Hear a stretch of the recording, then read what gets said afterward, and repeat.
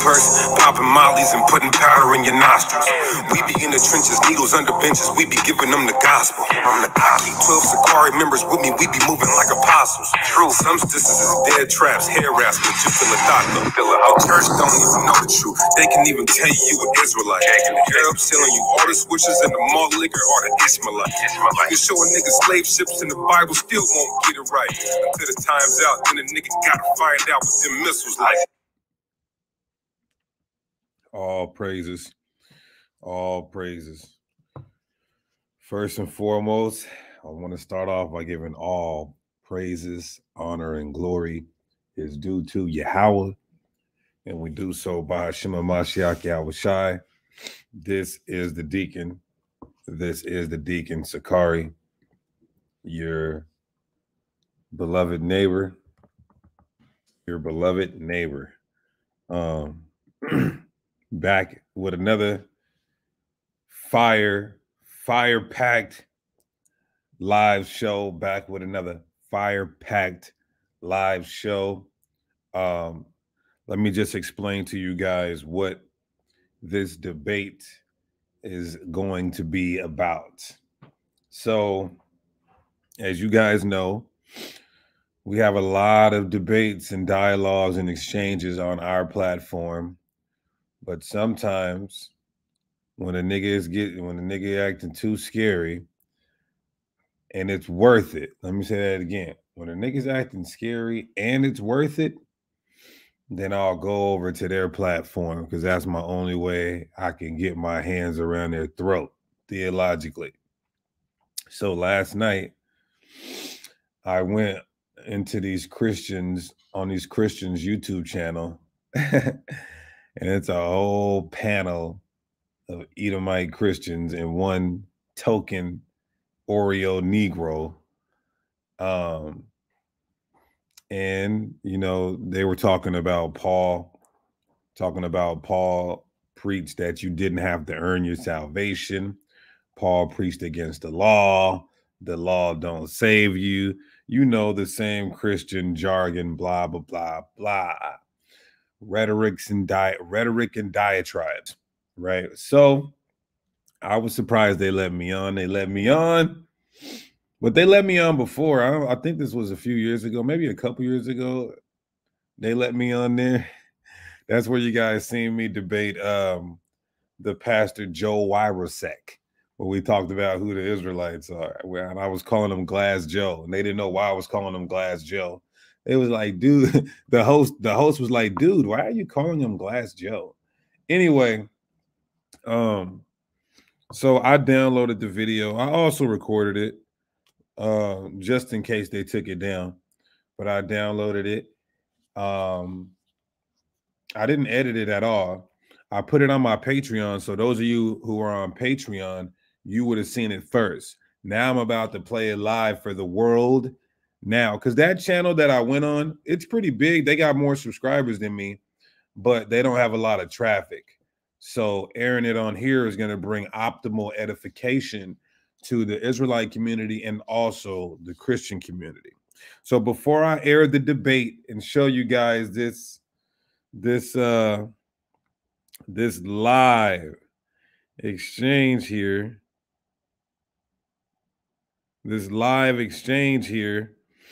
I want to let you guys know first two things. I want to let you guys know two things before we get into the live debate.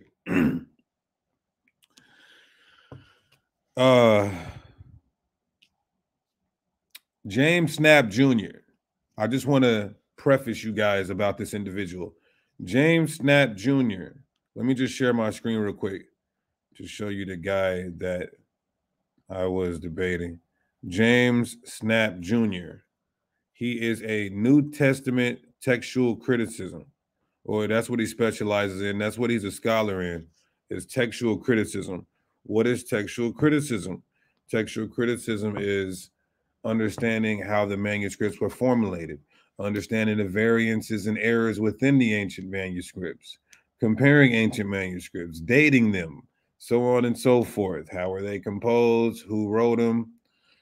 How close is it to the original? Because we don't have the autograph. It's a very interesting field, and I love that field because I found a lot in that field, and it helps boost my faith a lot. So, especially involving variants in the Gospels, meaning how Mark will say it happened one way, then Matthew will say it happened another way, and then John will say it happened one way, and then Luke will say it happened one way, right? That's all in the field, or under the umbrella, rather, of textual criticism. So he's also a Christian preacher and researcher. Now, I didn't know who he was. Honestly, I just hopped on there. I didn't give a damn if it was the president of Crimea. I'm finna get on their live show, their channel, and wreck some things up and shake some things up in the spirit and power of Yahweh Shemiah Shah. So I looked him up afterwards. I said, oh, wow, that's James Snapp Jr. I think he debated Dr. James White. He did work with Sam Shimon. Let me see. I think you can find it right here. You can find it. So he wrote a lot of books. He's a well-known book author. Yeah, I think him and James White may have had a few exchanges, which is good. Because if I body James Snapp Jr., then Dr. James White, you've been running for some years from Sicarii. Dr. James White is probably one of the top, I'm going to be real, top 5 Christian apologists. I would have to put Dr. James White there and Dr. Michael Heiser there as far as top 5 Christian apologists who really can bang and has been banging for decades. But anyway, if we body Snapp Jr., Dr. James White, your time is coming soon, my boy. Now, let's see. This is James Snapp. I think this is one of his books he wrote. This is another book he wrote. This is a debate he did. This is another debate he did. Sinaiticus. So he's debating which codex. I'm not sure which codex he subscribes to, but he's debating the Codex Sinaiticus here. But he did some work with Sam Shimon. He may have even did some work with Vocab Malone. Who knows? But anyway, without further ado, y'all ready? Put them bombs in the chat if you want to see this nothing piece of garbage. Myself, I'm speaking of myself. This piece of garbage, myself, a nothing, a nobody, an uneducated and irrelevant individual within society, confounding the wise. Put them bombs in the chat. Well, that's what the Most High through his son said. The babes will confound the wise.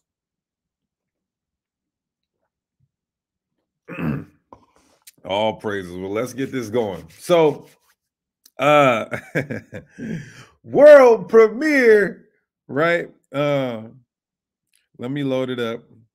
And now I'm gonna let it play through, but I'm gonna also stop it on certain points. Now, I want to just prepare you guys. James Snapp Jr. has a slight speech impediment. Now, also, too, I just want to make mention of a couple of things. James Snapp Jr. has a slight speech impediment. So I may have to articulate what he's saying if you guys can't understand in certain points. I just want to make that clear. Secondly, again, this was their YouTube channel, so I couldn't dominate like I wanted to, brothers and sisters, but I believe through the spirit and power that the message was delivered properly, directly, correctly, and clearly. So, without further ado, let's go. All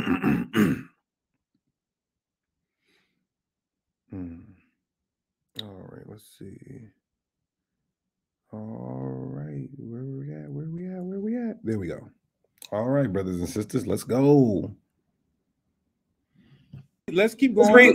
So if a man who is uncircumcised keeps the precepts of the law, will not his uncircumcision be regarded as circumcision? So why is Paul saying when you keep the law, you being uncircumcised, it's like you are circumcised, not in the flesh, but in the heart? Can you explain that, Mr. Nick or James? Well, if you keep reading, go to Romans 8:2. Romans 8:2, and you can understand. But see, here's the different laws. Here's the thing. You can't. we can use proof text, but how can you run from the text that's not running? Just keep reading, bro. It says, and if you're not the physically uncircumcised, if he fulfills the law, judge you who even with written code and circumcision are a transgressor of the law. Like he's talking to the Jews who are judging people for not keeping the law, bro. That's basically what you're doing. Verse 27. He's talking to people like you are judging people for not keeping the law. Then I guess Paul is talking. He's teaching what I'm teaching. It says he's talking to the Jews for judging the Gentiles for not keeping the law. Okay, then break this down, Nick. Then he who is physically uncircumcised but keeps the law will condemn you. Why? Who is this person that's physically uncircumcised? For he who is physically uncircumcised, if he fulfills the law, judge you even with your written code and circumcision are a transgressor of the law. He's asking, it's a question mark. He's asking you a question. I'm in the ESV. I'm in the ESV, and there's no question mark here. This is clearly saying there's a person who's uncircumcised but is keeping the Mosaic. So you're in the ESV. I thought most of the Hebrew Israelites only read the King James. Why are you using the ESV? That's just like how most white people think all black people look the same. Don't put me in a box or categorize me. Popping purse, popping mollies, and putting powder in your nostrils. We be in the trenches, needles under benches. We be giving them the gospel. I keep 12 Sicarii members with me. We be moving like apostles. True. Some distances is dead traps, hair rascals, just a thought though. The church don't even know the truth. They can even tell you an Israelite. The Arabs selling you all the switches and the malt liquor are the Ishmaelites. You can show a nigga slave ships in the Bible, still won't get it right. Until the time's out, then a nigga gotta find out what them missiles like. Discord, yeah, get in there. We'll set up a show about this topic. Yeah. Real quick, y'all. I'm sorry. Before we continue, I'm having this problem again. So let me see something real quick. I'm having this ridiculous internet problem, and I was supposed to troubleshoot this problem. 1 second, y'all.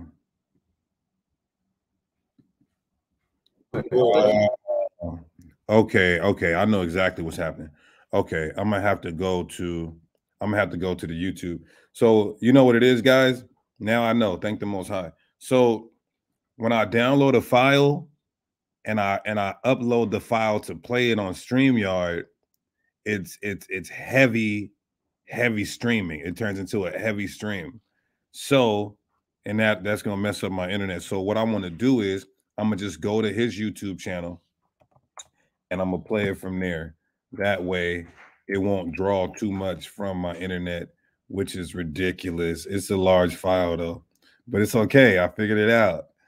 I am happy about that because last time when we was watching the world famous Protestant, I was doing the file like that and it was just bad. So let me just go to his and we're going to stream it from his. All praises. So let me just go ahead and remove this. Let me remove this. And we're going to do it just like this in the spirit. All praises. And we can get some clear. Check out this verbo. Look at me. Here. A hard life with God if you're gonna, not have some works for God. But if you don't have works for God. My bad. Hold on, yo. Yeah. Because I gotta get going pretty soon. Okay, so let me share my screen. All right, we got it, y'all. We got it. We fixed the problem. Now let's take a look at this. Let me share my screen one more time. All right, I want everybody to enjoy this and get the picture perfect. All right. But I'd definitely like to talk with you more about this for sure. I think we might have some varying opinions, although we agree on a lot. I think we might have some varying opinions on a couple minor things, but yeah, it would be cool to set up a show with you. Yeah, sounds good. That's fine. I understand. Awesome. Cool. Thank you for having me on here. No problem, bro. Come, let's talk further. If you're not on the Discord yet, get in there. We'll set up a show about this topic. Yeah, 100%. Cool, does anybody have any more questions about the life of Paul? Yeah, before James goes, does anybody in the chat want to say anything about Paul? Maybe this Hebrew Israelite guy? You got any questions about Paul? Oh yeah. So I heard that the individual said. Now, don't laugh at me, y'all. I had to disguise my voice because if they notice me, they might kick me out. That's usually what these Christians do. So I had to disguise my voice. Let me run that back one more time. In the chat, want to say anything about Paul? Maybe this Hebrew Israelite guy. You got any questions about Paul? Oh yeah. So I heard that the individual said that Paul was teaching that you didn't have to earn your salvation. Yes. I guess, Paul says in Ephesians 2, verse 8 and 9, was saved by faith, by grace, the gift of God. Okay, so Paul never taught that the law justifies you? Paul thought that was justified by the blood of Christ. Okay, what about these guys? So my first question was, did Paul ever teach that the law justifies you? Everybody said no. Right? Let's continue. Romans 2 and 13, where it says the doers of the law will be justified. Can you exegete that and help me out? Sure. Oh my God. Can you exegete that and help me out? Romans 2. Paul is making a point that in Romans 1, but really it starts in Romans 1, but it continues through chapter 2, where first Paul says, look how bad these pagan peoples are. They do all sorts of things we know are terribly wrong. But then Paul says, we too have done wrong things. In fact, everybody has done wrong. It's kind of like when Jesus was asked himself, what must I do to inherit eternal life? He said, well, keep the commandments. Well, we all know that anybody who's lived a while will break some commandments. I'm sorry, y'all. Listen. Now, listen. I want to do this for you guys. All right. I want to do this for you guys. We got two options here. We got two options. We don't have three options. I can play this all the way through without cutting in and saying anything, or I can give my commentary over it. Put a 1 in the chat if you want me to play it all the way through, or if you want me to commentate on certain points, put a 2. I'm doing this for y'all, so however y'all want to do it. Because I just wanted to step in because he said, I think it would be better if I did commentate on it because I want you guys to understand what these Christians are doing here. Okay, cool. I see a lot of 2s in the chat. So we'll do it like that. So he said, basically what he said is when Christ told the man to keep the commandments, Christ was setting the man up for failure. He was telling us to do something that we absolutely cannot achieve. Why would Christ set you up for failure? Oh, so he was moving in some type of deception? Some Christians even say that with when Christ went to the woman and told and he was ignoring her, the Canaanite woman. He ignored her and called her a dog to test her faith. So he was being deceptive. You guys wouldn't place that title on Christ. Anyway, let's keep going. And so we're left saying, well, now what do? We've all broken commandments. So what's the alternative now? Do we just sit here and wait for God to condemn us? And that's where Paul then gives in chapter 3 of Romans, after saying that, let me just turn that out, after saying that all have sinned and fall short of the glory of God, both those who were given God's law and those who were given laws to just figure out for themselves, everybody's guilty. Yeah, my question is, why does he say the doers of the law will be justified? Right. First of all, I'm going to go to where Christ said that you could be saved by keeping the law later on in this dialogue. But my question was Romans 2 and 13. Do you see how the most scholastic Christians will even run from a direct question? Well, that's something he says on the way to saying that everybody has sinned and fallen short of the glory of God. Both those that were given the law and have done part of it, but Paul knows very well that nobody keeps all of the law. Okay, so in Luke chapter 1, verse 5 to 6, it says John the Baptist's parents. Let me tell you guys something. Let me get the chat involved here. When a Christian says nobody can keep all of the law, that is a nonsensical, ridiculous, rudimentary not question or statement. Why? Because if I keep the law and I break one of the laws, there's a law that tells me what to do when I break that law. So yes, I'm keeping the law even when I break the law. There's a difference between being without sin and then keeping the law. We're not saying that we're without sin. We're saying we keep the law. And back then, they kept it stridingly and they kept it vigorously. And when they did error, they made animal sacrifice or whatever they had to do pertaining to the law to reconcile their transgression. So they kept the law even while in breaking the law. We got to start drilling these Christians because they don't know about the Hebraic culture. That's our culture. Continue. Were righteous before God and kept all the laws, statutes, and commandments.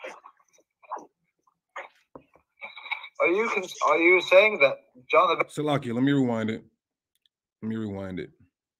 Because he said nobody kept the law, and I brought up John the Baptist's parents.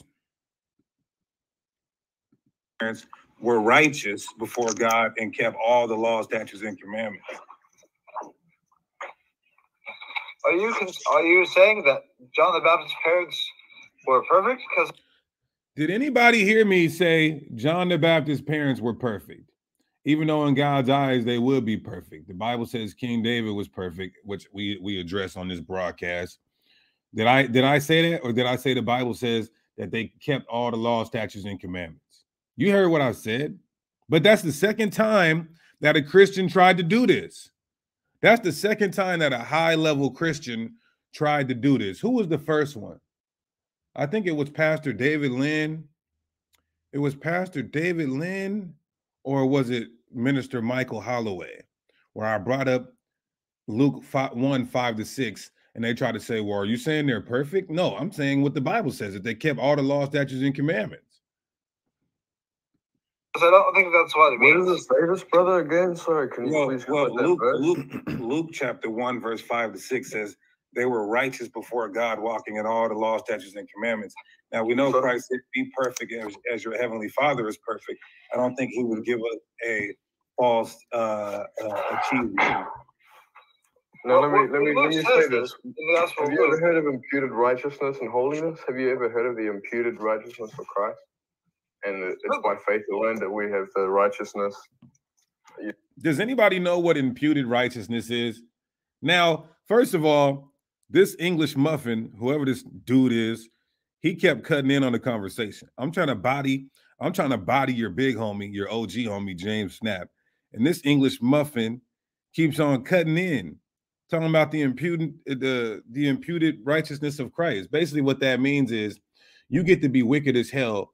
Basically, since Christ was righteous and perfect and without sin, when you believe on him, that's now your righteousness. Not whatever you do. You can go blow, crack smoke, blow rod, do anything you want, and his imputed righteousness is going to cover you for that. You're right. Christ's not the minister of sin, the Bible says. Meaning he doesn't give you a pass or license to sin just because you believe on him. Yeah, imputed unto us. It's not by the deeds of the law. The Bible says the law is righteousness. Amen. I said the laws are righteousness. This guy said amen. When did the Christian church ever say amen to that statement? Well, that's the scripture, Deuteronomy chapter 6, verse 25 and more. Excuse me, even in the New Testament scriptures, Romans chapter 2, and also out of the mouth of Christ himself saying, your righteousness, it is the sick that need a doctor, not the righteous. So there was people living in Christ's time that was righteous. It is. Okay, I agree. But there's also our righteousness could never get us to heaven. Our righteousness, we don't have to be righteous, to prove we're Christians or get to heaven. There's a difference. Nick, if I could just step in and answer the question. I wanted James to respond to that. If I could. What the individual just jumped in and said is kind of non sequitur. Yeah, so, sorry, let James respond then, I guess. Perfect. Okay. As Luke is introducing Zacharias and Elizabeth, he describes them in this way. That's sort of the way that Noah is described. He's one who has found the grace of God, and Zacharias and Elizabeth are both righteous before God. This is a way of saying they're good people. So I want you guys to hear that. When the Bible says that John the Baptist's parents were keeping all the law, statutes, and commandments, walking righteous, blameless before God, that just means they're good people. But wait a second. Didn't Christ say there's none good but one? Make your mind up, Christians. Are there good people or are there not? Or is there only one good person? Is there none righteous or is there some righteous? See, you Christians don't know what the Bible is saying when it says what it says. What do I mean by that? They'll go, oh, there's none righteous, not one. But then the Bible will say some of the Pharisees were righteous, that the blood of Abel was righteous, that King David was righteous, that John the Baptist's parents was righteous. Oh, there's none good but one. Oh, well, John the Baptist's parents were good. Make your mind up, man. Double-minded Christians. But we see later on that Zacharias, after he encounters the Archangel Gabriel, and expresses a little bit of doubt about the message. And so Gabriel then says to him, I am Gabriel. And this is his response. He says, I'm Gabriel who stands in the... So for those of you who don't know what he's doing, he's continuing to read Luke 1, and he's going to show me where the angel had to mute Zachariah's mouth for unbelief.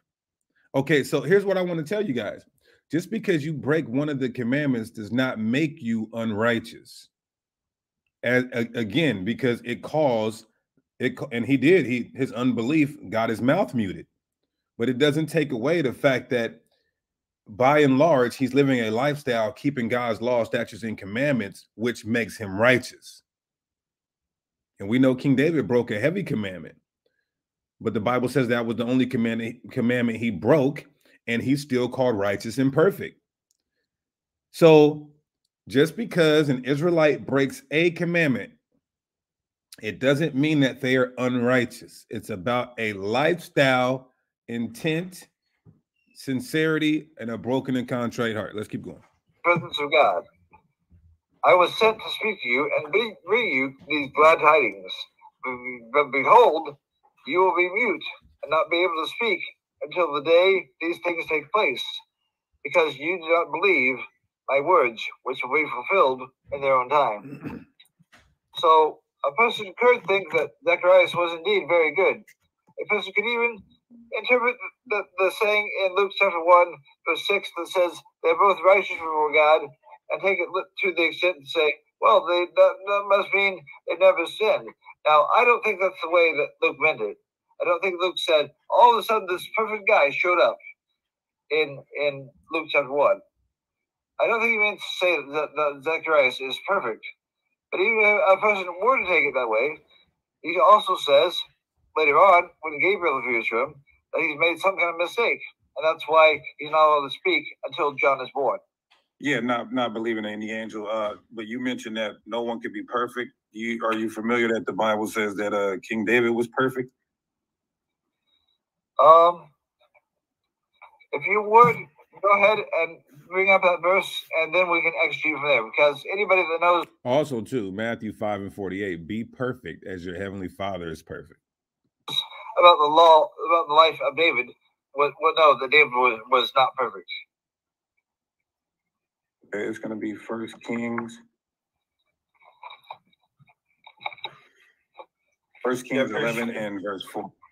Pretty sure King David did a few Well, things that he's were. far away from the life of Paul, Nick.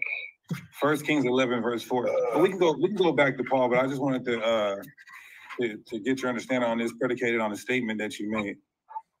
1 Kings 11 verse 4. Yeah. What I'm reading is, for it was so when Solomon was old that his wives turned his heart after other gods, and his heart was not loyal to the Lord his God, as was the heart of his father David. And it's certainly not a statement that David was perfect.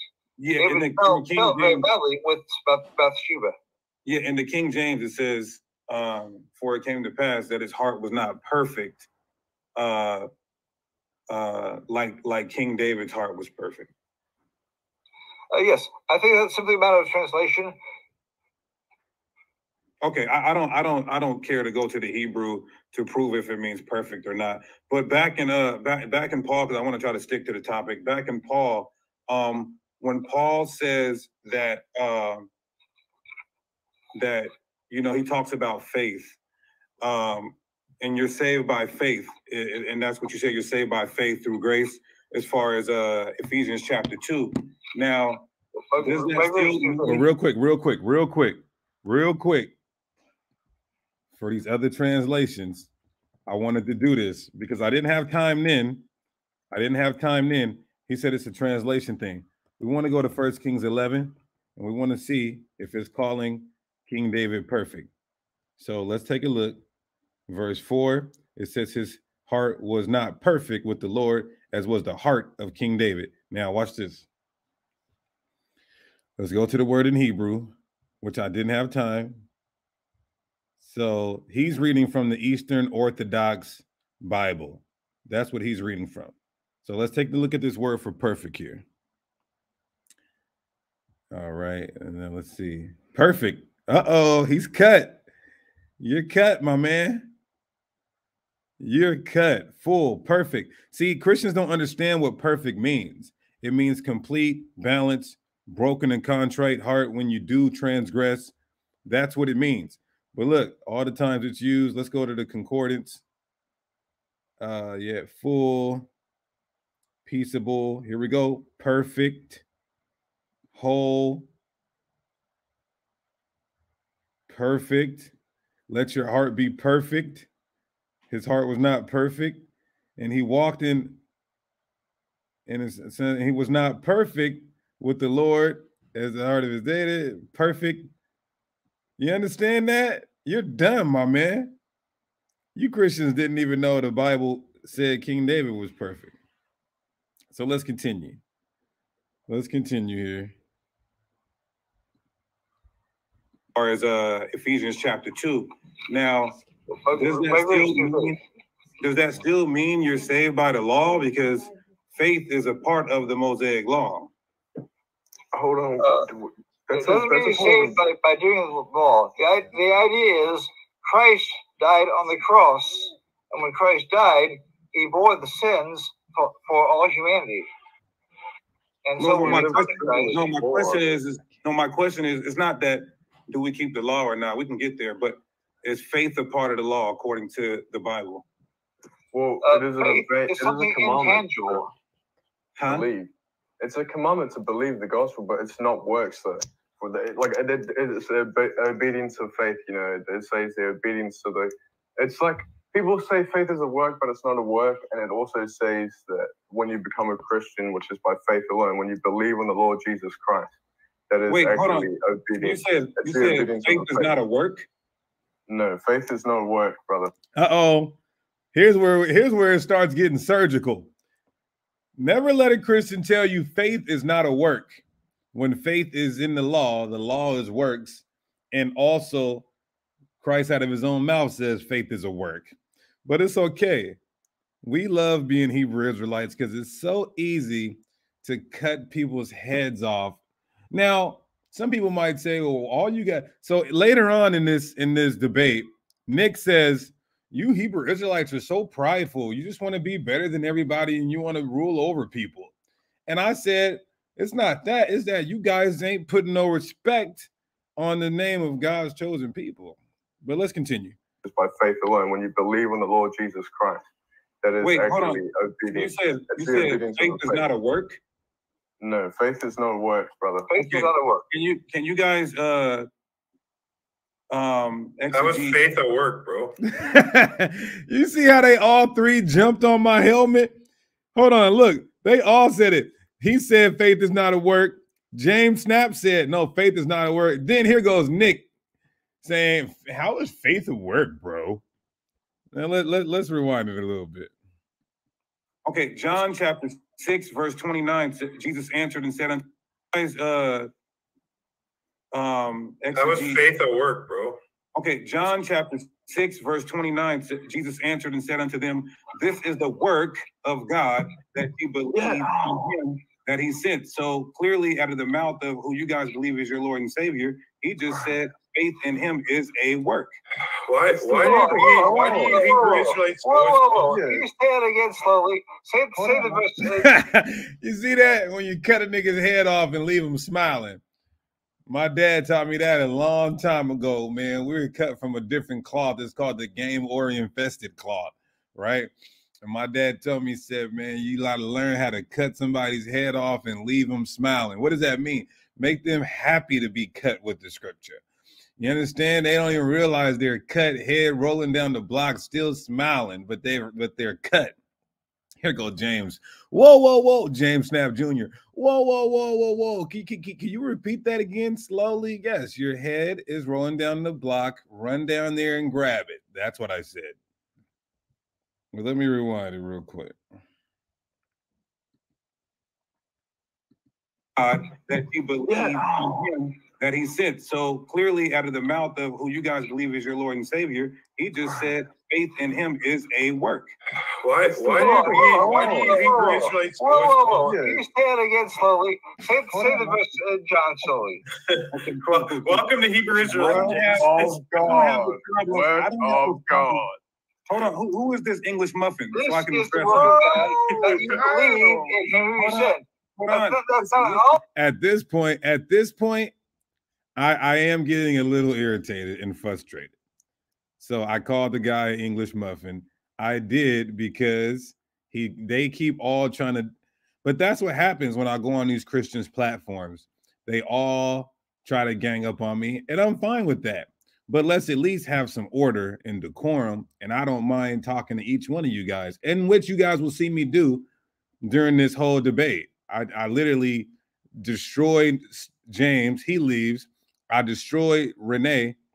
The English muffin left before I can get to him. He knew what the business was. And then lastly, I destroyed Nick. Nick, and you notice if you're watching this, you ended your live stream. You had to end it. You didn't prompt nobody. You just clicked the end button and left. And you left me and Renee. If you're watching too, Renee is the individual at the bottom. If you're watching too, tell me I'm lying. He left, and he left us in there to talk behind the scenes because it was getting bloody. But anyway, let's keep going. Oh, what you're saying it says. This is the word of God. You believe what he said. Yeah, I know. It's hard when there's 4 or 5 people on the panel. I was having a conversation with James. I would love to give headshots to everybody individually. But let's deal with decorum and order. So John chapter 6, verse 29, Christ out of his own mouth said, faith is a work. So I would like to get James' response. Sorry, everyone. Renee, you've been real quiet and patient all the time. A few people just jumped on because I put the link in the general. It's kind of hard when there's 5 people on at once, but yeah. Okay, when Christ is asked the question in John 6:28, what shall we do that we may work the works of God? And Christ answers in the next verse, this is the work of God, that you believe in him whom he sent. When we believe in the one whom he sent, that is Christ, that when he died upon the cross, he died for us, and we receive his sacrifice for our sins, that's when our sins are paid for. It's not by anything we do, it's what Christ has done. How can I be any less clear than it is? Did anybody hear him address the scripture and why Christ is saying faith is a work when all 4 of you guys said it's not? I mean, Did anybody listen? I'm gonna give him the benefit of the doubt. He's supposed to be showing us why Christ said faith is a work. I want to see if he could. Maybe I'm not listening correctly. Yeah. Okay. When Christ is asked the question in John 6:28, what shall we do that we may work the works of God? And Christ answers in the next verse, this is the work of God, that you believe in him whom he sent. When we believe in the one whom he sent, that is Christ, that when he died upon the cross, he died for us, and we receive his sacrifice for our sins, that's when our sins are paid for. It's not by anything we do, it's what Christ has done.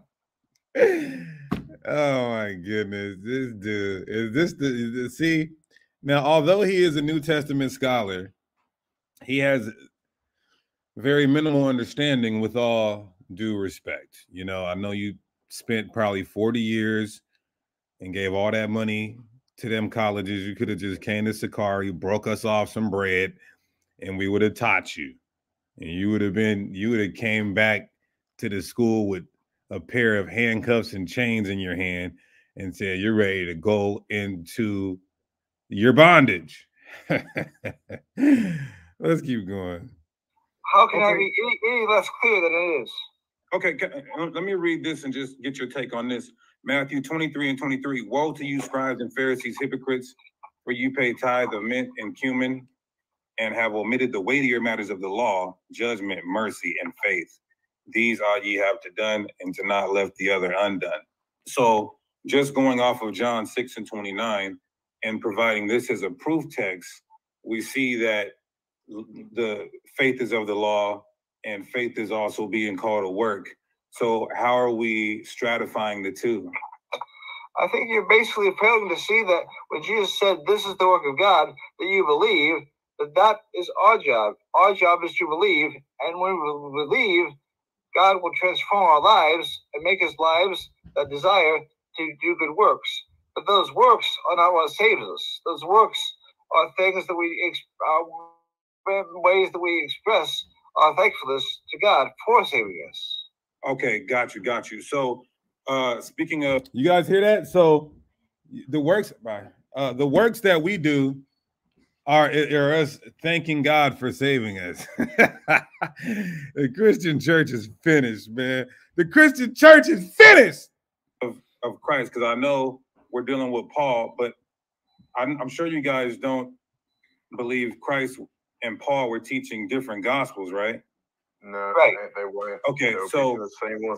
So the parable about the penny, what does the penny represent in the parable of Jesus Christ? You have to be more specific. You mean Now, I'm telling you guys, it gets worse.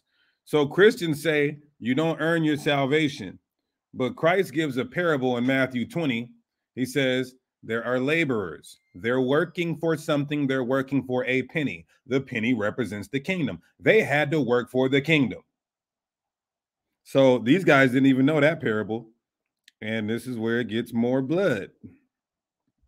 The penny represent in the parable of Jesus Christ? You have to be more specific. You mean the lost coin, or which coin are you talking about? In Matthew chapter 20, there's a parable. Each person is working for a penny. Oh, that one. You mean the denarius? Okay. People get confused with parables and like use it to try to prove work salvation. So if you just like show us the verses. Well, I haven't. First of all, I haven't even gave my understanding on the text. I'm asking him, what does the penny represent in the parable in Matthew chapter 20, verse 2? It says, it represents the reward of the laborers in the vineyard. Whoa! It represents a reward. So you get rewarded for your labor. See, I didn't even hear that when I rewatched it last night. But all praise to the Most High. See, a lie has to cover up another lie, which has to cover up another lie, which has to cover up another lie, man. That's why it's just good to tell the truth. I heard an elder once tell me that if you have to lie to somebody, it's because you're scared of them. Side note, This is why you brothers shouldn't be lying to your woman unless you're scared of her.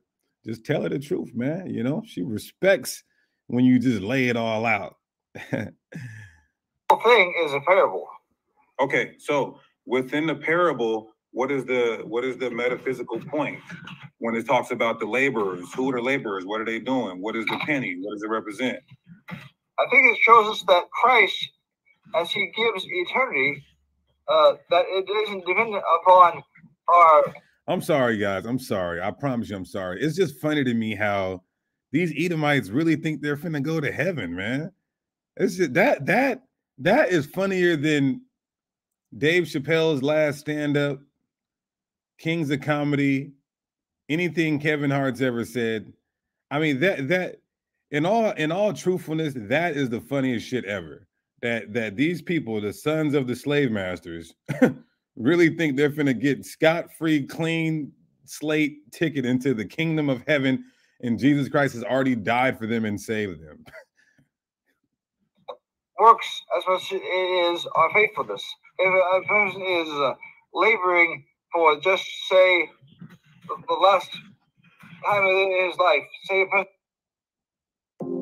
Oh wow! Live streaming. He done monetized it. He done monetized. Can be tricky, and sometimes trying to find the right software.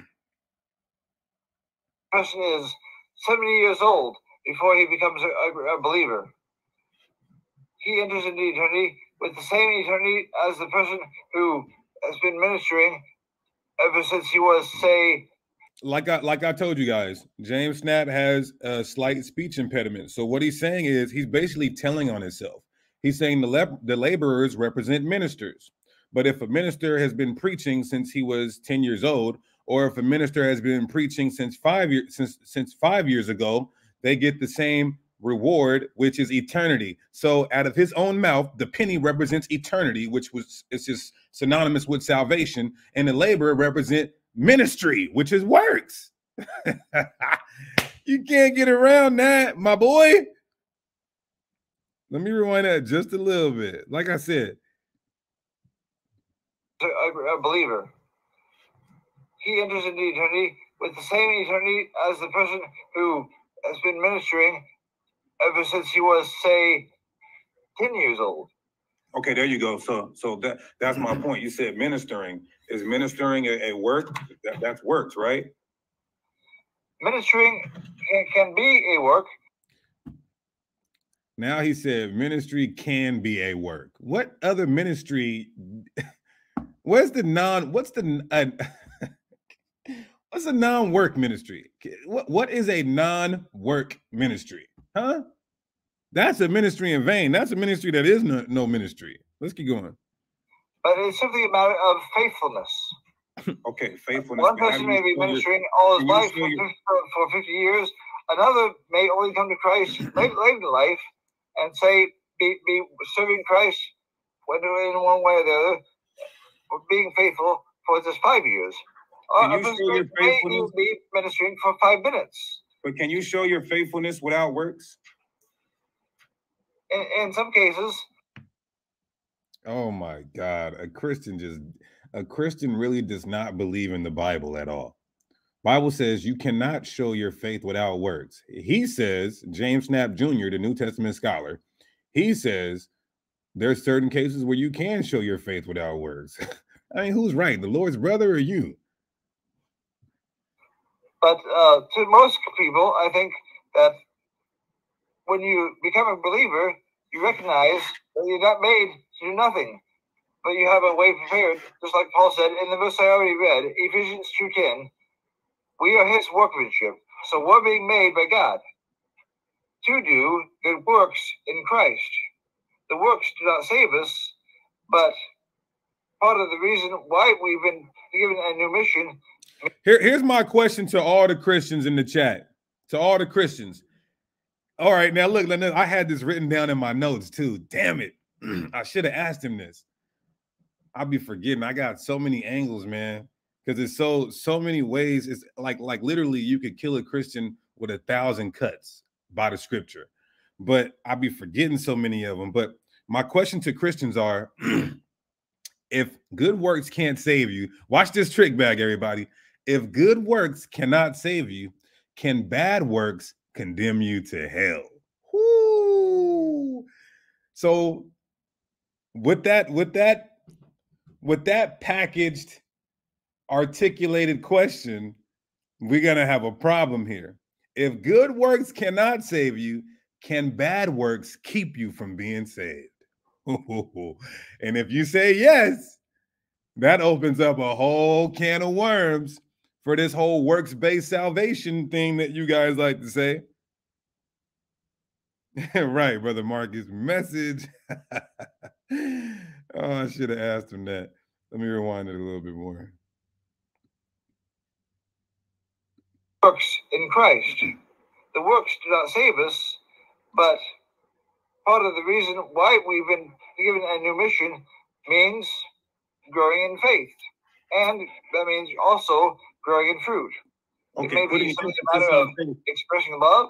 It can be expressing peace. It can be expressing goodness.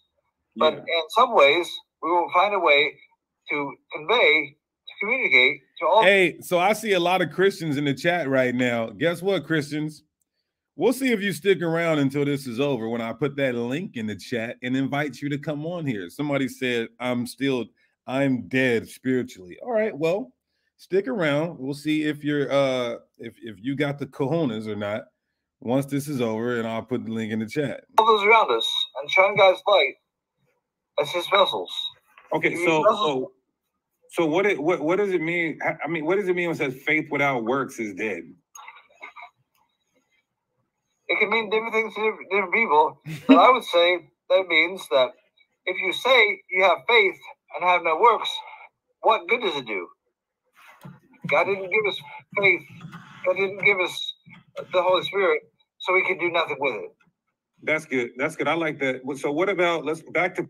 I don't like it. I'm just trying to pacify and appease so they don't kick me off the channel. That was weak at best.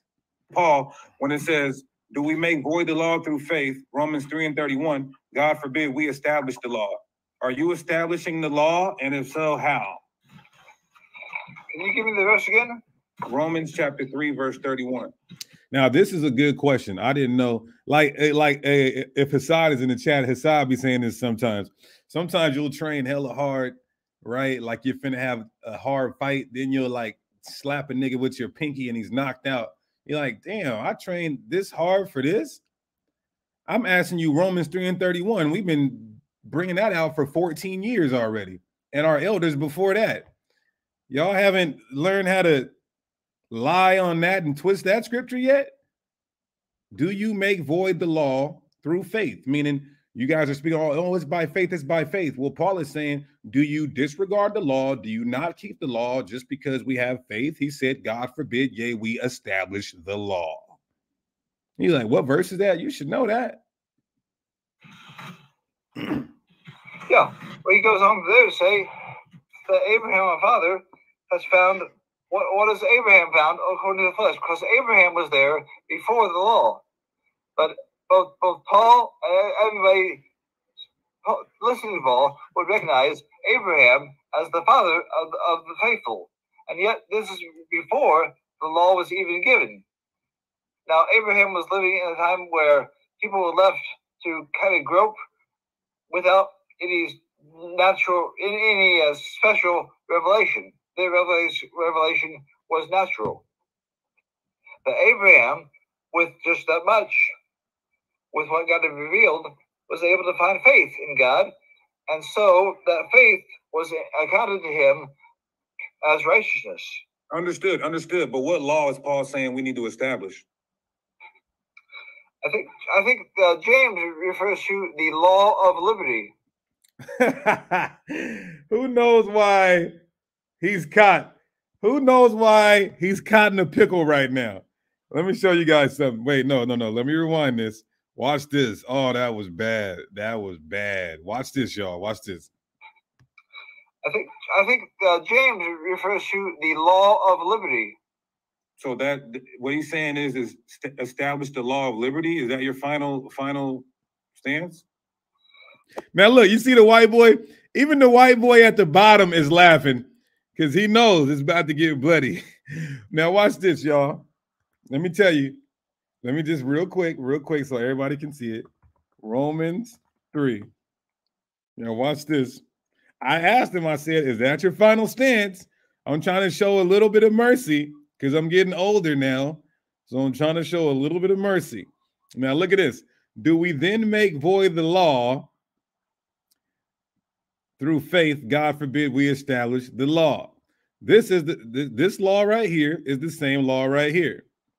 So are you mean to tell me he's saying, do we make void the law of liberty through faith? No, the law of liberty is faith and grace. God forbid we establish the law. The whole context here is the Mosaic law. So you can't do that, my man. Let's rewind it just a little bit and then we'll keep going. Salakia.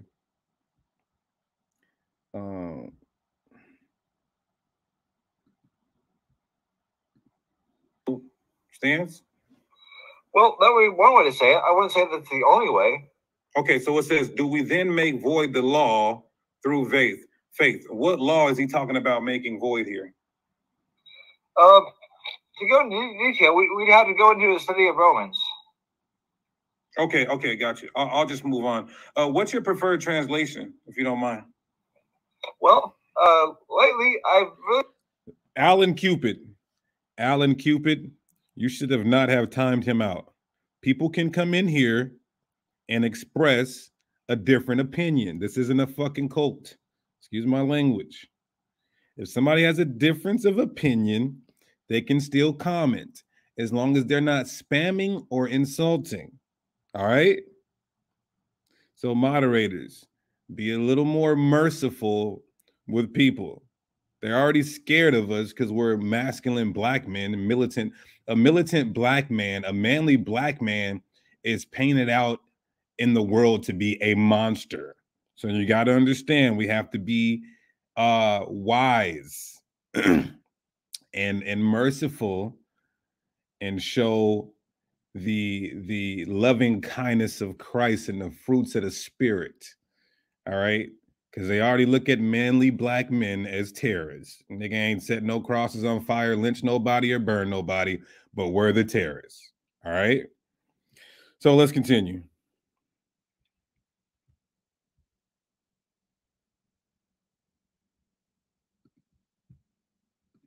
About making void here. To go into detail, we'd have to go into the study of Romans. Okay, got you. I'll just move on.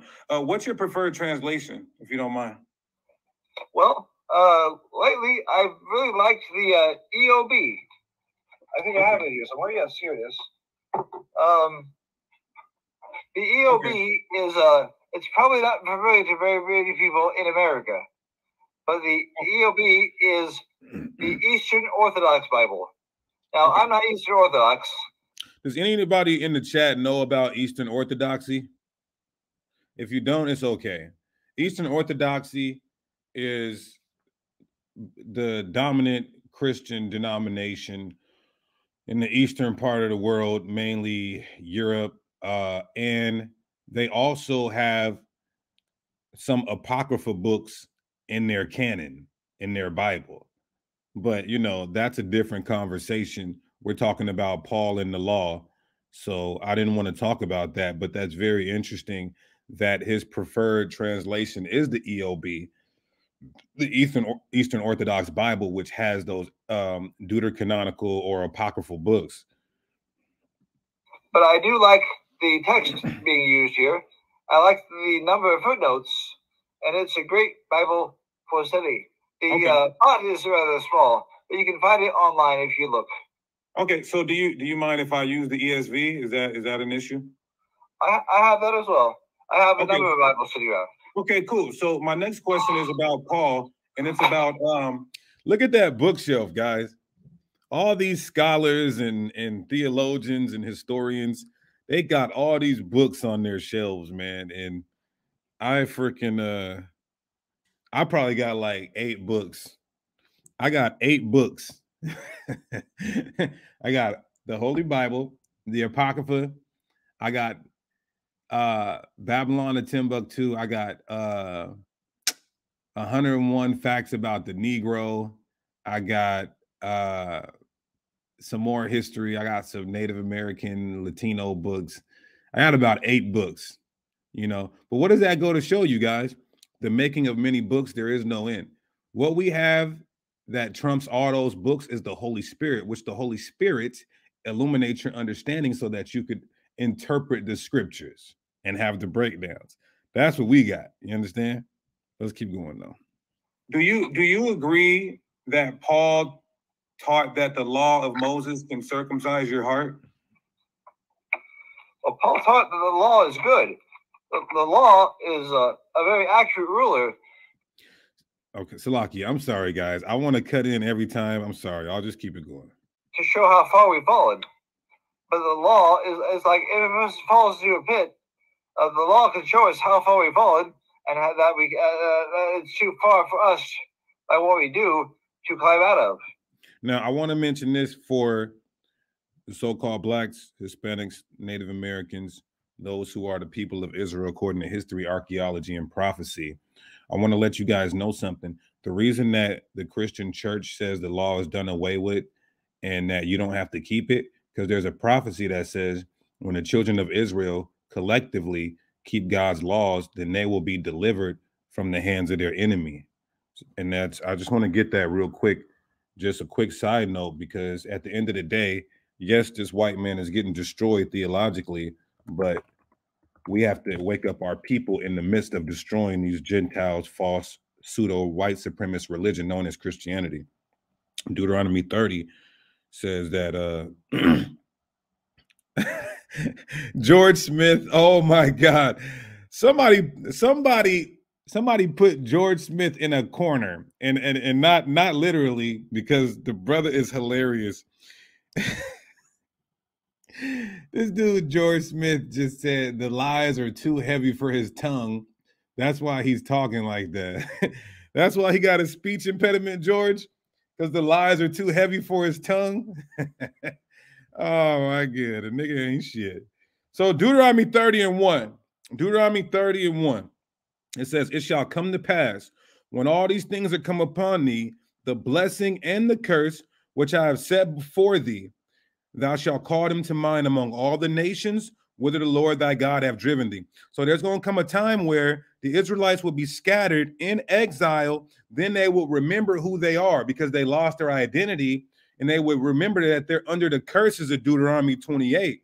And then watch this. And shall return to the Lord thy God and shall obey his voice according to all that I command thee this day. So what the laws that the Most High was prescribing to Moses this day, which is the Mosaic law, he said in the end times, we would come back to that law. And then he said that then when we do that, he will turn our captivity.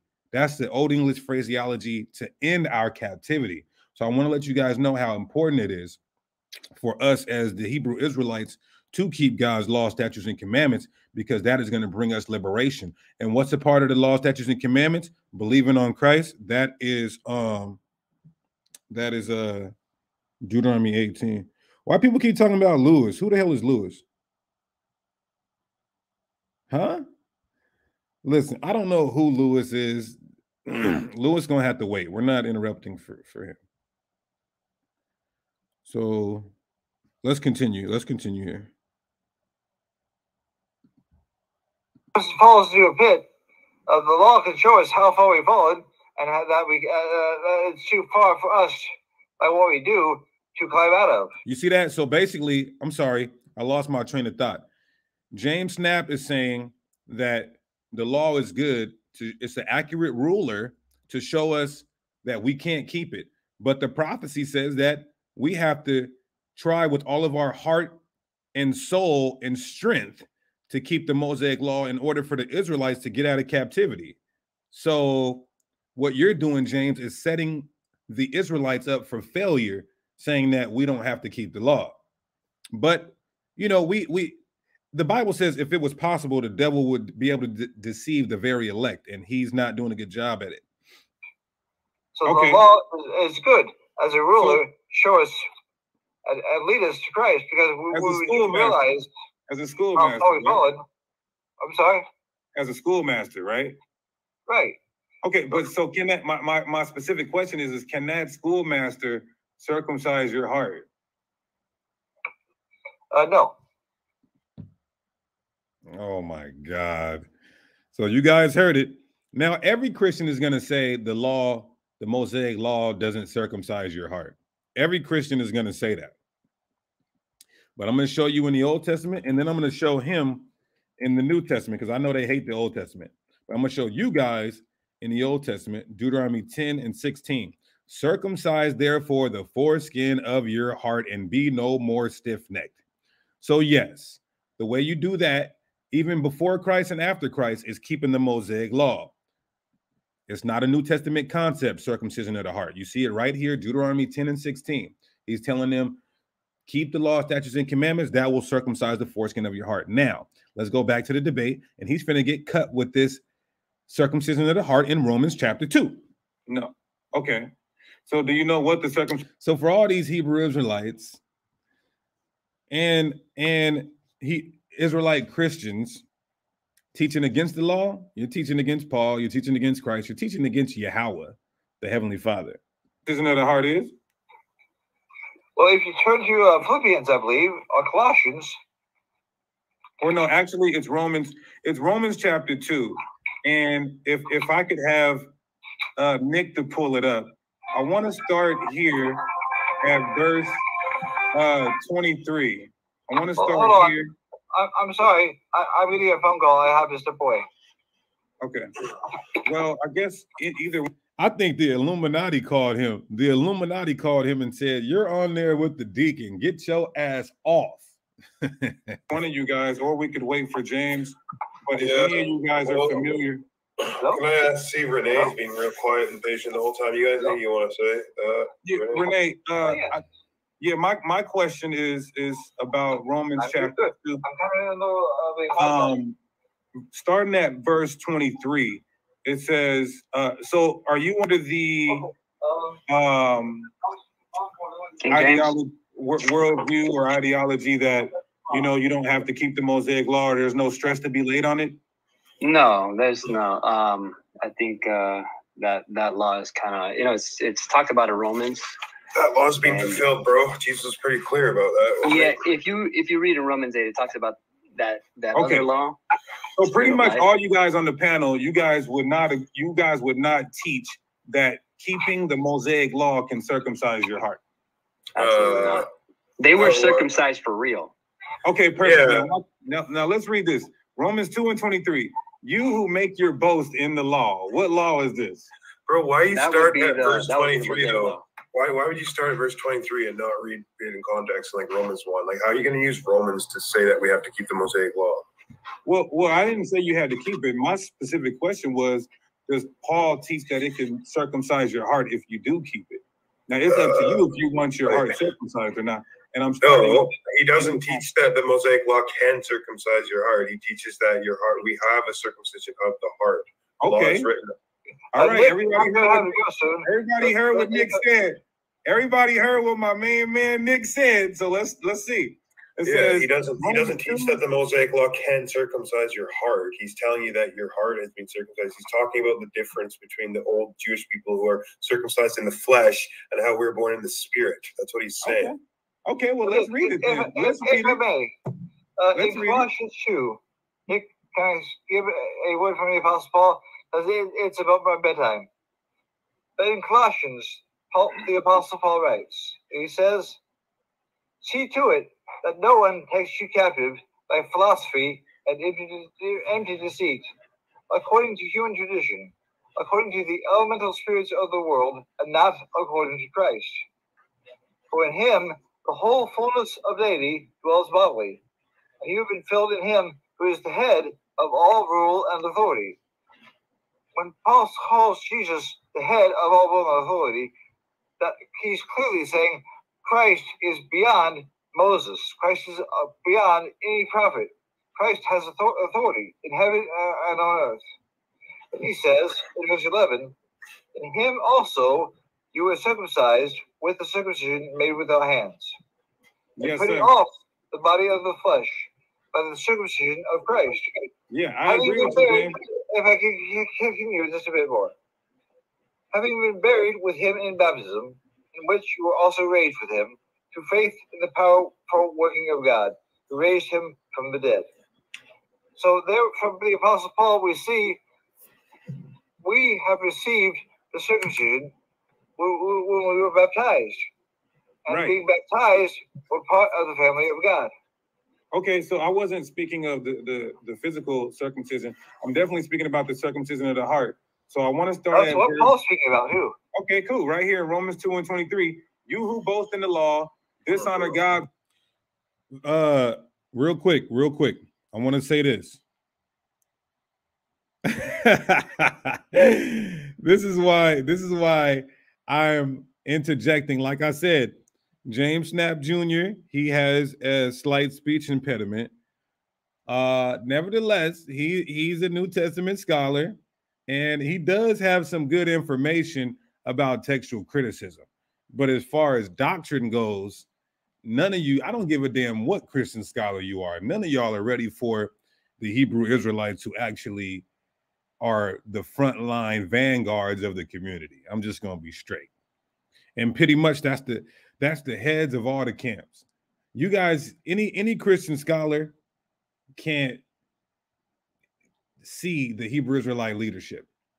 I mean, Sicarii leadership, Sons of Thunder leadership, Watchmen for Israel leadership, ISUPK leadership, HOI leadership, LOI leadership.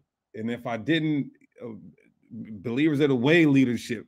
None of you Christians can deal with any of the leadership. None of your Christian scholars can deal with any of our Hebrew scholars, period. Just can't do it.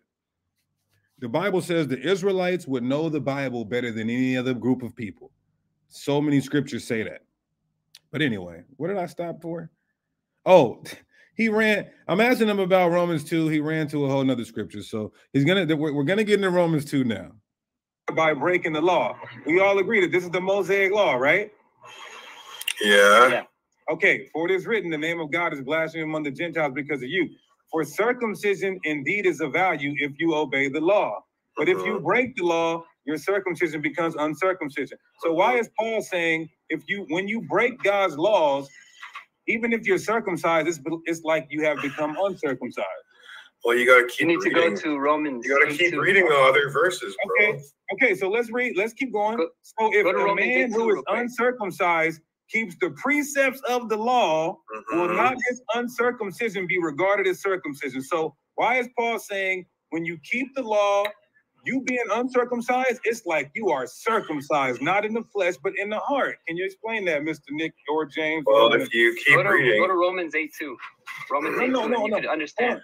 But see, here's two different laws. Here's the thing. You can't. We can use proof text, but how can you run from the text that's not running? Just keep reading, bro. It says, and if you're not the physically uncircumcised, if he fulfills the law, judge you who even with written code and circumcision are a transgressor of the law. Like he's talking to the Jews who are judging people for not keeping the law, bro. That's basically what you're doing. Verse 20. He's talking to people like you are judging people for not keeping the law. Then I guess Paul is talking. He's teaching what I'm teaching. It says he's talking to the Jews for judging the Gentiles for not keeping the law. Okay, then break this down, Nick. Then he who is physically uncircumcised but keeps the law will condemn you. Why? Who is this person that's physically uncircumcised? For he who is physically uncircumcised, if he fulfills the law, judge you even with your written code and circumcision are a transgressor of the law. He's asking, it's a question mark. He's asking you a question. Or he is not. Oh, you Christians are cut so bad. The person who is physically uncircumcised, if he keeps the Mosaic law, it's like he's circumcised, and he gets to judge a person who's saying they're of the circumcision but are still breaking God's laws. That's how important Paul is saying the Mosaic law is. Oh, this is a trick bag. He's in a trick bag. Let's rewind that and keep going. Oh, he's in a trick bag. Transgressor of the law. He's asking, it's a question mark. He's asking you a question.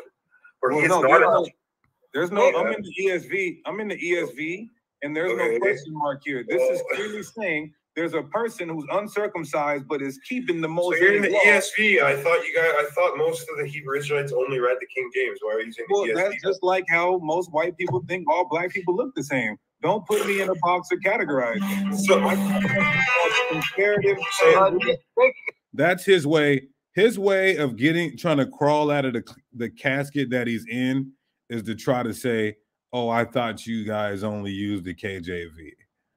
I use comparative translation, mainly the ancient manuscripts, Greek and Hebrew. If I may, I'm going to have to wrap this up. Okay. We can explore various misinterpretations, but I think we've seen the life of Paul, and I think we're getting into a different topic entirely. Okay, James, my last question for you. Jesus Christ died for your sins. What did he say in Luke 10 and 25 on how you get eternal life? Because I know Paul didn't die for your sins, right? So the person who you believe died for your sins, in Luke chapter 10, verse 25, he tells you how to get eternal life, and he says that's by what's written in the law. Can you explain that on your way out? Sure. When Jesus was asked, "Teacher, what shall I do to inherit eternal life?" Jesus answered, "What is written in the law? How do you read it?" And the response was, well, the famous passage called the Shira.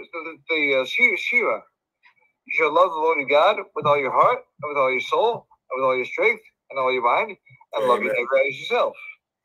We believe we're under a law, bro. We just don't believe we're under the Mosaic law. We're under the law of Christ. And what are the laws of Christ? He tells you, James is telling you right now, love your neighbor with all your heart, love your God as you want to be loved. Also, why didn't Jesus just say keep the 10 Commandments or keep the Mosaic law? Only two laws? That's the only two laws you got to keep? According to Jesus, yeah. Oh my God, man. A Christian is just the worst. So he doesn't understand that when the Bible says to love the Lord, it means to keep his commandments. He said the only commandments you have, the law of Christ is only two laws.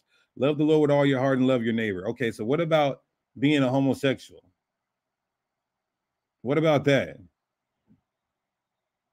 What about these laws here? Don't commit adultery. Don't do no murder. Well, one could say that's not loving your neighbor. Don't steal. Don't bear false witness. Honor your mother and father. Now look, love your neighbor as yourself. You understand? So if that's all we have to keep, you don't even know what it means to love the Lord, which I said it. Let's get back into it.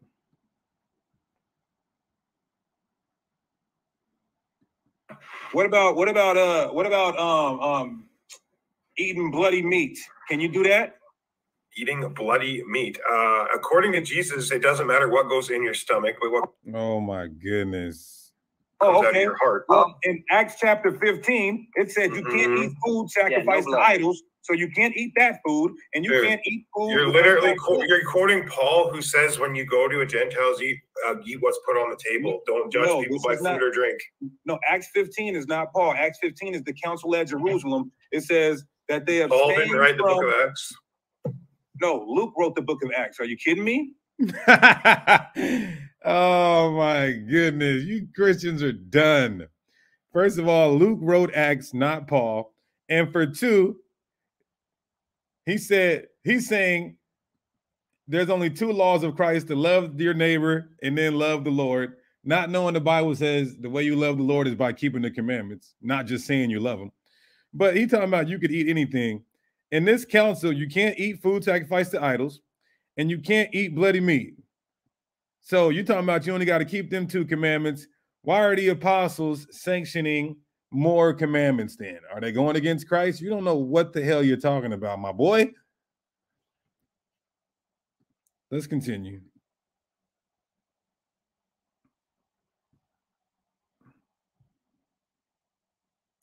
Now, I know James Snapp would have never said, because he's actually a New Testament scholar. James Snapp would have never said Luke wrote Acts. I'm sorry, Paul wrote Acts. But what he should have did, he should have corrected Nick, is what he should have did. But, you know, Edomites don't care about other nations. And a lot of time, Edomites don't care about each other, for real. I mean, just look at Russia invading Ukraine.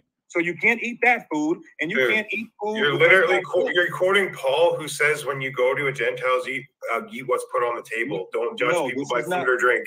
No, Acts 15 is not Paul. Acts 15 is the council at Jerusalem. It says that they abstained. Paul didn't write the book of Acts. No, Luke wrote the book of Acts. Are you kidding me? Okay, well. So are you talking about steak, medium well? It says Acts 15 and 20 says you have to abstain from meat offered to idols. So Nick, you guys, I think we're getting it. Damn it. This boy's trying to get paid off the deacon. He's trying to get paid off the deacon. The life of Paul. Yeah, I'm sorry, James. I'm sorry, James. I'm sorry about that. Nick welcome to Hebrew Israelism. Nothing but word salad and out of context garbage. So no, Nick. You gotta go. Nick says that you only have to keep 2 laws. So he just. I don't say that, bro. That's what James says. That's what Paul says. That's what Jesus says. If you want to keep all 613 Mosaic laws, why is there a council? You have fun with that. Why is there a council in Acts 15? Nick, can you just answer that? Why don't you run off and go have another Passover in a strip club with all your buddies? Oh, in a strip club. You see that? You see that? You Christians are so evil. When you're getting owned in the scriptures, you start bringing up lies. Now we had a Passover in a strip club. You see that? The devil is all cool and respectful till they start getting backed in the corner. Then it's lies and slander, and they start showing their horns. You know, but what I did as a man of God, I didn't fight fire with fire. You know what I mean? I just called it what it was. You're a liar, but Christians don't keep the law of God. So, I mean, what the hell is wrong with lying? You know what I'm saying? So let's keep going. So you're gonna lie on us, just like I'm gonna lie. You want me to bring up? You want me to bring up the video? We all saw it, Hakah. We all saw you. You want me to bring up the video of you in the strip club under Passover? Aren't you married to a white woman, Hakah? Aren't you married to a white woman? Now I'm married to a white woman. Look, these are all Christians. They don't have any problem with lying. They don't have no problem with lying. Why? Because of the imputed righteousness of Christ. That means you can lie and be evil and wicked as long as you believe in Christ, the man that was perfect. Now you get some of his righteousness, but you can keep on being a liar. It's all good though, you know. I held it down like an anchor. Let's keep going. Yeah, aren't you married to a white woman, bro? Absolutely not. No, I'm not. That's 2 lies that you guys untold on me, but it's okay because you're Christians. And you said it on one of your live streams, dude. Some Christian guy was talking. Don't start calling us a liar, man. You're the biggest liar here. Yeah, we should bring that video up. Let me talk to J-Man. Let's do this. I know you guys are cave beasts. Hey, thanks for coming, James. Unless you want to stay and listen to the PHI trash. I know sometimes it's hard for Caucasians. I do have to get going. Yeah, well, thanks for coming, James. Thanks, James. Appreciate it. I know sometimes it's hard for Caucasians to show some. Why you keep bringing up? Hey, why you keep bringing up the race card? Because that's all you do when you get owned in the scripture. You run to the race card and you scream racism, right? Wrong. Nick, how can I respect you when you lied and said we were in okay? I don't respect you either, bro. Okay, so why would I respect somebody that lies? Can I give you a word of prayer before we go? James. Before I was rudely interrupted by that peckerwood, Nick, can you please explain to me Luke chapter 10? You explain it. Oh, that was great. That was probably the greatest part of the video. Now, one thing I like about this individual, his name is Renee. His name is Renee. I like this guy. Every time I say something funny or an insult at Nick, I see Renee, he got this smile and smirk on his face. Let me rewind that.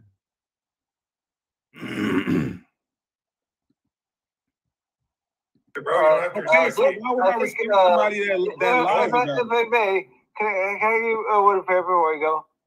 James, before I was rudely interrupted by that peckerwood, Nick, can you please explain to me Luke chapter 10? You explain it, not him. He wants to pray, so you can either shut your mouth or leave and let him pray. Oh, he's mad. He's mad. James wants to say his ending prayer, so I could either shut my mouth or Nick is mad. Nick, I know you're mad, man. I know you really hate the fact that I came on your show and just took it over. Let me do both. We're told by Jesus to inherit eternal life, you have to love the Lord your God with all your heart, soul, mind, and strength. That's plan A. But when you think about it, nobody does that. Nobody. So basically he's saying Christ told us that we get saved by keeping the law, but nobody can do it. I need any Christian in the chat to explain, give me any other way that Christ said you are to be saved. Matthew 19, he said, keep the commandments. Luke 10, he said, it's in eternal life is in the law of Moses. In the book of Revelation, which there's red letter in there, it says, these are they which keep the commandments and have faith in the Messiah. Somebody show me any other way. And if you say, oh, well, he's the door. Yes, he is the door, but he's a part of the law. So believing on him is keeping the law. Deuteronomy 18, Numbers 24, Genesis 49. He has loved the Lord their God with all their heart, all their mind, all their soul, all their strength, 100%. And that's why we need Jesus to enter the picture. The perfect dying for the imperfect. And the one who believes on Jesus, even though his works, the sinner's works, do not have merit, the work of Christ on the cross did have merit. That's why he saves us by his grace, by his gift, empowering us to live for him. And as we live for him, we will then pursue his will. Okay, got you. Dear Heavenly Father, we thank you for this evening when we could look at the life of your servant Paul. He was said that was saved. Let me just fast forward this prayer, this Catholic prayer. What's your name? I'm sorry. Maybe it would be a good idea not to use insults. Yeah, thank you. Please tell Nick that. Okay. What's going on? Hey, what's going on? What's your name? Future Slave Master. No, what's your name? My name's Renee. The Deacon, Renee. Say it again. The Deacon. Just yeah. Deacon? So my only sentiments are in Luke 10 and 25. He says, "What should I do to inherit eternal life?" Christ asked him, "What is written in the law of Moses?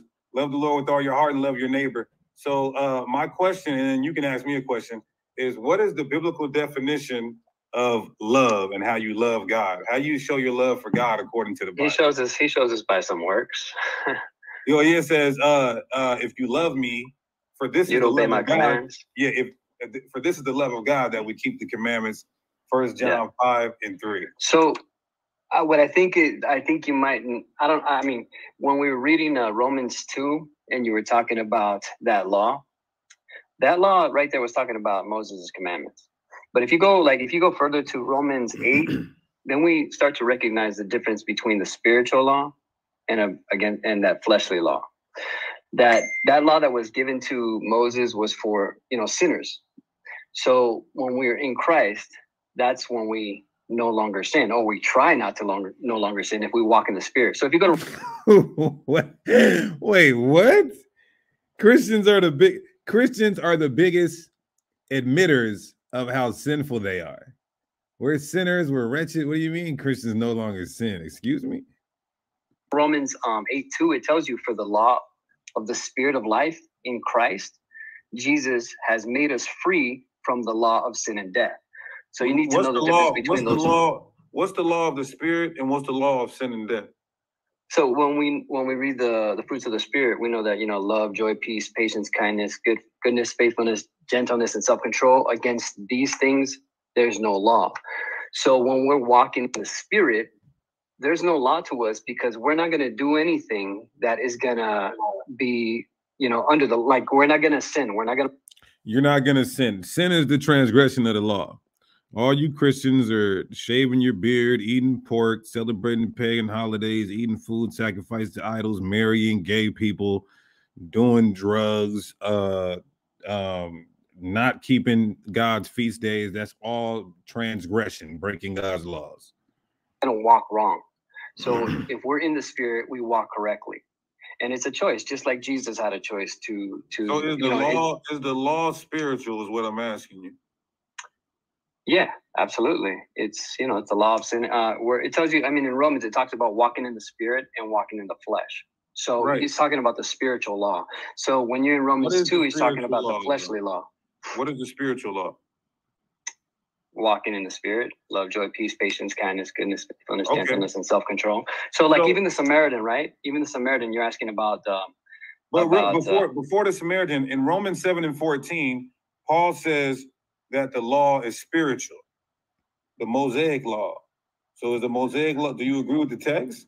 Let's go there. Well, you know what? Let's read it because I don't want to be wrong. Let's go. Yeah, Romans 7:14. What he's attempting to do is go to Romans 8, where it says the law of sin and the law of the spirit. And he's trying to say that the Mosaic law is the law of sin and the law of death. No, that's your fleshly members and your nature that is so prone to do wrong. And the law of the spirit is the Mosaic law, as he mentions Paul in Romans chapter 7. Romans 7:14. Hey, what happened, J-Man? Did you scare him away there?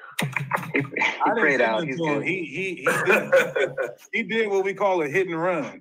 Oh, okay. He came on here and lied on me, then left like a coward. I had to take a leak. I didn't hear what went down. But I appreciate you, Renee, for answering this. Now I got one last question. Okay, so right there, he's saying we know that the law is spiritual. So he's talking about the spiritual law. He's not talking about the carnal law. That's why he's talking about. He says, "For we know that the law is spiritual, but I am carnal, sold under sin." So, there's the verse that the Mosaic law, the Moses law, that law is for sinners. It's not for people who are in Christ. It's not for the spiritual. You're not supposed to sin when you're in the spirit. What is sin? What is sin according to the Bible? There's a lot of things that are sin. Anything that is, and just. It says transgression of the law, but then in the Bible it also says that the law sin was around before the law existed. So I mean, which one is it? Right? Well, sin entered the world before the Mosaic law existed, but there was always oral tradition before it was codified. So as far as sin in this dispensation or in this covenant that we're under, is going to have to be breaking Mosaic law. So Paul said, I would not know sin but by the law. So if the law is done away with, how is Nick committing any sin? Can you give me an example of how you could commit sin if the law is done away with? Like name some sins. Well, first of all, dude, I don't think the law is done away with. As Gentile Christians, we believe we're under a law, just not the Mosaic law. That's why Jesus said, "Not one dot tittle will pass until all things have been completed or all things have been fulfilled." And that's what Jesus did when he came. He fulfilled the law. He fulfilled everything in the law, but there's prophecies in the law that haven't came to pass yet. So how did he fulfill those? I don't claim to know everything or have all the answers, bro, but when Jesus says that, he came to fulfill, and I believe when he died on the cross, that's what he did was fulfill. And as a Gentile Christian, I'm under the new covenant. If you want to live under the old covenant or whatever you Hebrew Israelites live by, that's fine, bro, but that's just not well, the way. If the new covenant started at the death of Christ, then why are the apostles committing animal sacrifice and still not eating unclean after Christ died? And they were all Jews, bro. They were all Jews that read and lived by the Old Testament. I don't know. I don't claim to have all the answers. Okay, so as far as Gentiles, are Gentiles equal to ethnic Israelites? Because the Bible says, they are, but not according to you, obviously. Not according to you, black people are superior above all races, right? So can you be a part of the 144,000 since you could be equal to ethnic? No, I can't, and neither can you, because unless you're a virgin and a Jew, I don't think you can be part of the 144. The 144 in Revelation 7, it didn't say they were virgins. That's Revelation. Yeah, bro. No, that's Revelation 14. I'm talking about Revelation 7. Revelation 7. Can a Gentile be a part of the 144,000? No, and I'm perfectly fine with that. I don't want to be part of it. How would you say that a Gentile has equal rights to an ethnic believer? Because it literally says there's not one Jew, everyone is here, not bond, no freeborn, no Jew. We're all one in Christ Jesus. We're all one. Okay, even if it is one body, I'm asking you, is there stratification within that body, within that system? And clearly you say, yes. I don't think there is. You can't be a part of 144. You can't be. Christ gave the 12 disciples. He said, let me just say this and I'll give it to you. Right, sure, yeah. So 144,000, they're all Israelites. Matthew 19:28, he said the 12 apostles are going to get 12 thrones. Micah 4, it says the Israelites will be judging the world. It says the saints will be judging the world. So why are all those perks coming to the ethnic Israelites and not the believing Gentiles? I don't know. Maybe because why did Jesus decide to come? He could have come into any race, any nation. Why did he decide to come into? Jesus could have came from any race or any. Jesus could have came and been born from any race and any nation. Okay, watch this, y'all.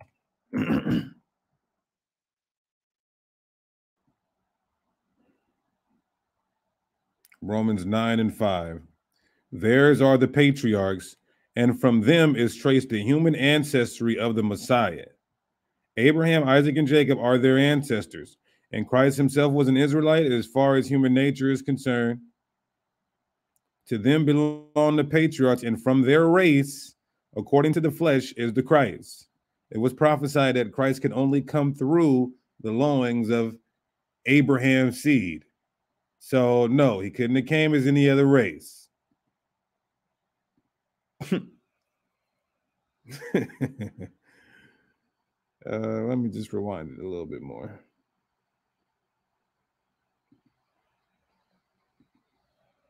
Why are all those perks coming to the ethnic Israelites and not the believing Gentiles? I don't know. Maybe because why did Jesus decide to come? He could have come into any race, any nation. Why did he decide to come into Israel? I don't know. They obviously hold a special place in God's heart.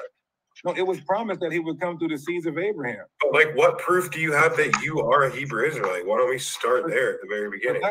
I have so much proof. I have DNA proof. I have archaeological proof. DNA proof. Do you trust the DNA proof?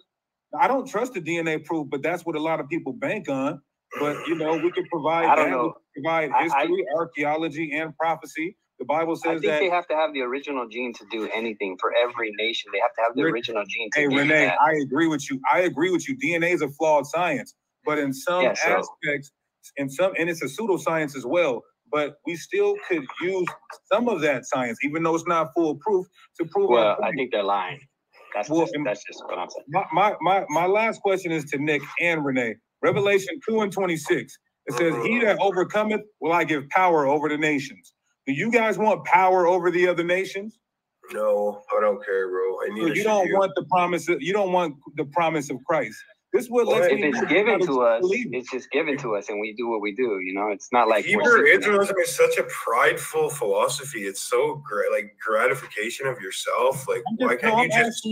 Nick, subtract me from the equation. Subtract me from the equation. Not just you, just all of this new Hebrew Israelite movement. Like, why can't you just love God and be happy and worship Him? Why are you so concerned with like being above people and being the chosen ones? And you guys hear that? That is so anti-Semitic. It's so anti-Semitic. We're in a prideful philosophy because the book says that the Israelites are above all people and God's special chosen people. And when we say that, it's a prideful philosophy. But let the people who you think are Jews, those blue-eyed, blonde-haired white people in Israel, if they talk like that, the world wouldn't care. But because you guys look at us as the disenfranchised, marginalized, disproportioned, and oppressed, vexed, and perplexed, destitute, and just at the bottom of Sodom, we could never have any racial empowerment because you want us to be nothing but slaves.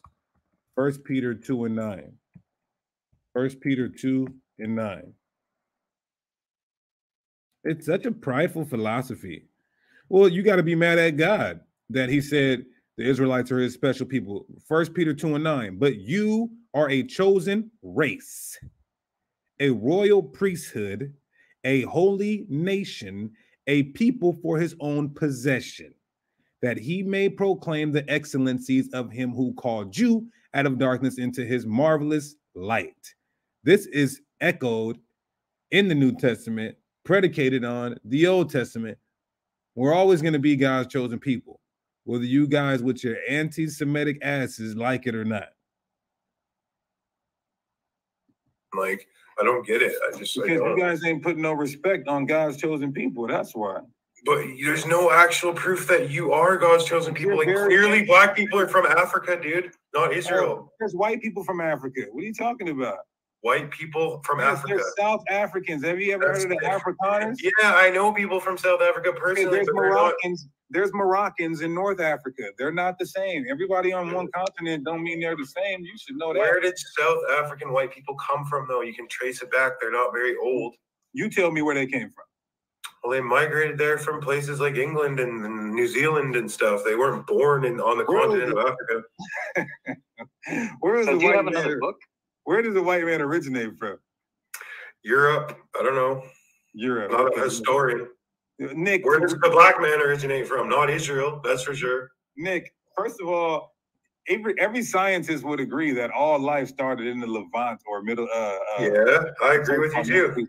Or Fertile Crescent. So yeah, I agree. We don't even believe that white people are from Europe. White people are. We don't even. Not originally, dude. Not if you're talking the very first humans, like way back. But I mean, there's enough historical and archaeological evidence to show that white people have been in Europe for a long time, and you could say the same thing about black people being from Africa. Okay, well, that's a. My last question is do you want what Christ is promising you to rule over other nations? No, I don't. I wouldn't give up a bowl of soup. I mean, I wouldn't give up that for a bowl of soup. Like, as long as I got the love of God and the love of Jesus, dude, I don't need to rule over people. Like, I really am not concerned with that. Okay, well, I guess you don't want his promise, because he also said the one will rule over them with the iron scepter and will dash them to pieces like pottery. And so I'm just proving this to show you that you guys are not Christians, because you don't even want what Christ is promising to the believer. Guess not, bro. And you're not an Israelite. Hey, I'm here, Haka.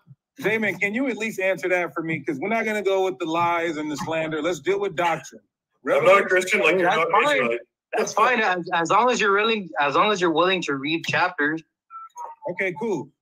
We can read the whole Revelation chapter 2. I'm just asking: is the Gentile believer Christian ready to get the promise of Christ to rule over other nations and beat the hell out of them? Because I know I'm ready. Wow. Is that what you're not a believer though? That's what you want, is to beat the hell out of people and rule over them? That's what, and that just proves you don't want the promises of Christ. So Jesus was like, yeah, man, you're gonna roll over people and beat the shit out of them, man. That's why These guys don't believe in who the world calls Jesus, man. I ask Christians this all the time. Do you want the promises of Christ? They say yes. So I say, okay, well, let me take you to one of the promises of Christ. Revelation chapter 2. Verse 26. And he that overcometh and keepeth my works unto the end, to him will I give power over the nations. That's what you get. You get power over the nations. And he, the one who overcomes, shall rule them with a rod of iron. What are you going to do with that rod? As the vessels of a potter shall they, the nations who you have power over, be broken to shivers. Do you want what Christ is promising? No, you Christians don't. You don't know what the hell, you don't know. You don't serve the biblical Jesus. You serve Caesar Borgia, the European westernized homosexual Jesus Christ. That's who you guys serve. All Christians serve that Jesus, not the biblical Jesus. They disagree with the text, as we call it. Okay, can one of you three, before I go exegete Romans chapter 2, 26 to 20, I meant to say Revelation, but whatever. 28, please. The floor is yours. Yeah, two laws right there. The Gentiles kept it in the spirit, and they actually just kept it because it was in their heart. If you go back to Romans, I think 2:14, I said Revelation 2, right sorry. there. That was Revelation chapter 2, not Romans. Yeah, Revelation 2. If you start a little bit earlier than the verses you actually explained, the Gentiles actually kept it without even having the law. They won't, dude. This is how they operate. Revelation, Renee, Revelation 2, not Romans 2. Sorry. Do you think any of us will look back?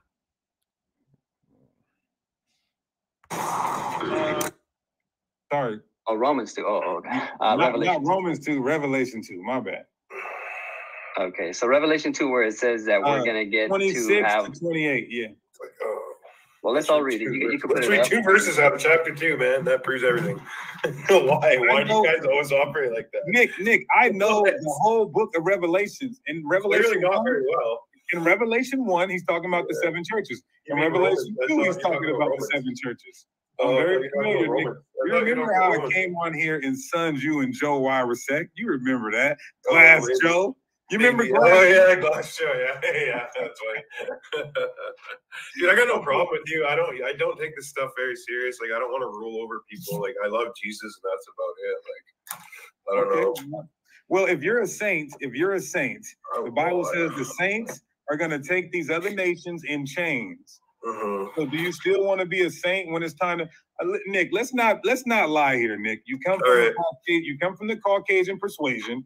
Yeah. You guys are used to going everywhere, enforcing your democracy and philosophy, then dropping bombs and enslaving every other nation. That's right. And that's the thing too. A lot of white Christians, they probably do believe they're going to get power over the nations because they're already doing it right now. They're used to that.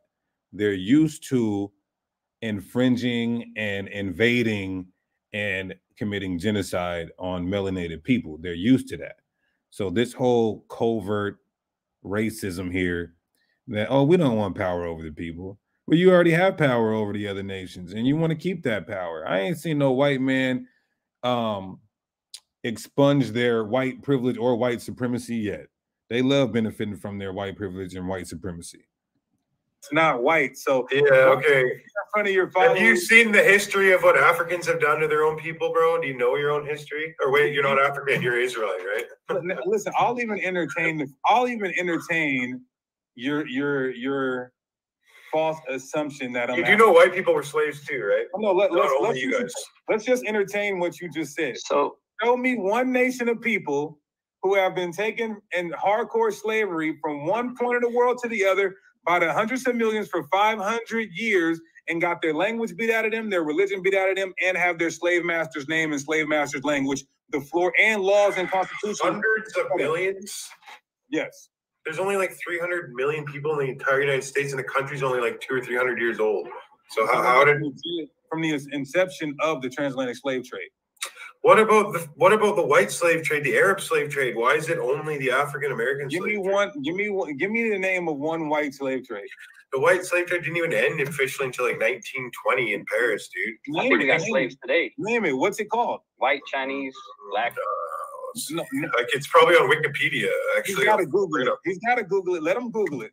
Well, I don't research this shit all day. Like, I don't care, dude. I wasn't a slave. My granddad wasn't a slave. My parents weren't a slave. Like, how? Like, do you know any slaves? Are you British, Irish, Scottish? Yeah. So if you're British, then your ancestors had a major part in the slave trade. Okay. Maybe my great granddad or something, but like I don't. Yeah. So you got it. The Bible says, Nick, prepare slaughter. Nick, do me a favor, Nick. Prepare slaughter Nick, for the. All you have to do, Nick, is Google history of slavery. Yeah. There's a website called Free the Slaves. Do it. It'll tell you the history of it. Yeah. Show me 500 years and 200 million deaths. Go ahead. Okay, bro. Like, there's been white slavery too. Like, this is. I guess you don't believe Wikipedia. White slavery. Also known as the white slave trade. Yeah. Let's look at it. Nick, do what I'm telling you, Nick. Look up history of slavery.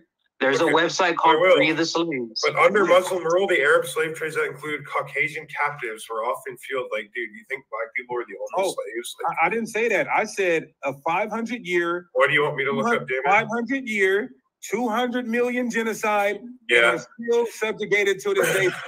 Okay. What's the website, J-Man? What's the website? Look up Free the Slaves or just history of slavery. History of slavery? Yeah, history of slavery. Yeah. Google. He has no books. He has no sources. He's got to Google. Oh, you don't Google. I bet you'd use Google if it was in your bringing out a benefit, truth, right? man. I see more black on black crime. Yeah. How is it not a source, Haka, when the site is literally called Free the Slaves?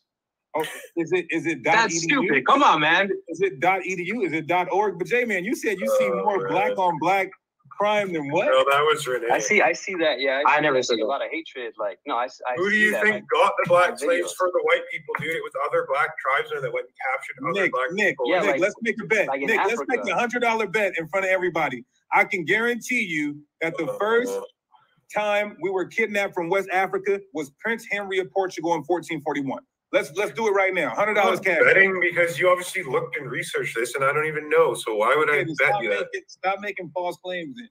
Are you even allowed to bet as like a chosen Hebrew Israelite? Yes. Is that you're allowed to bet?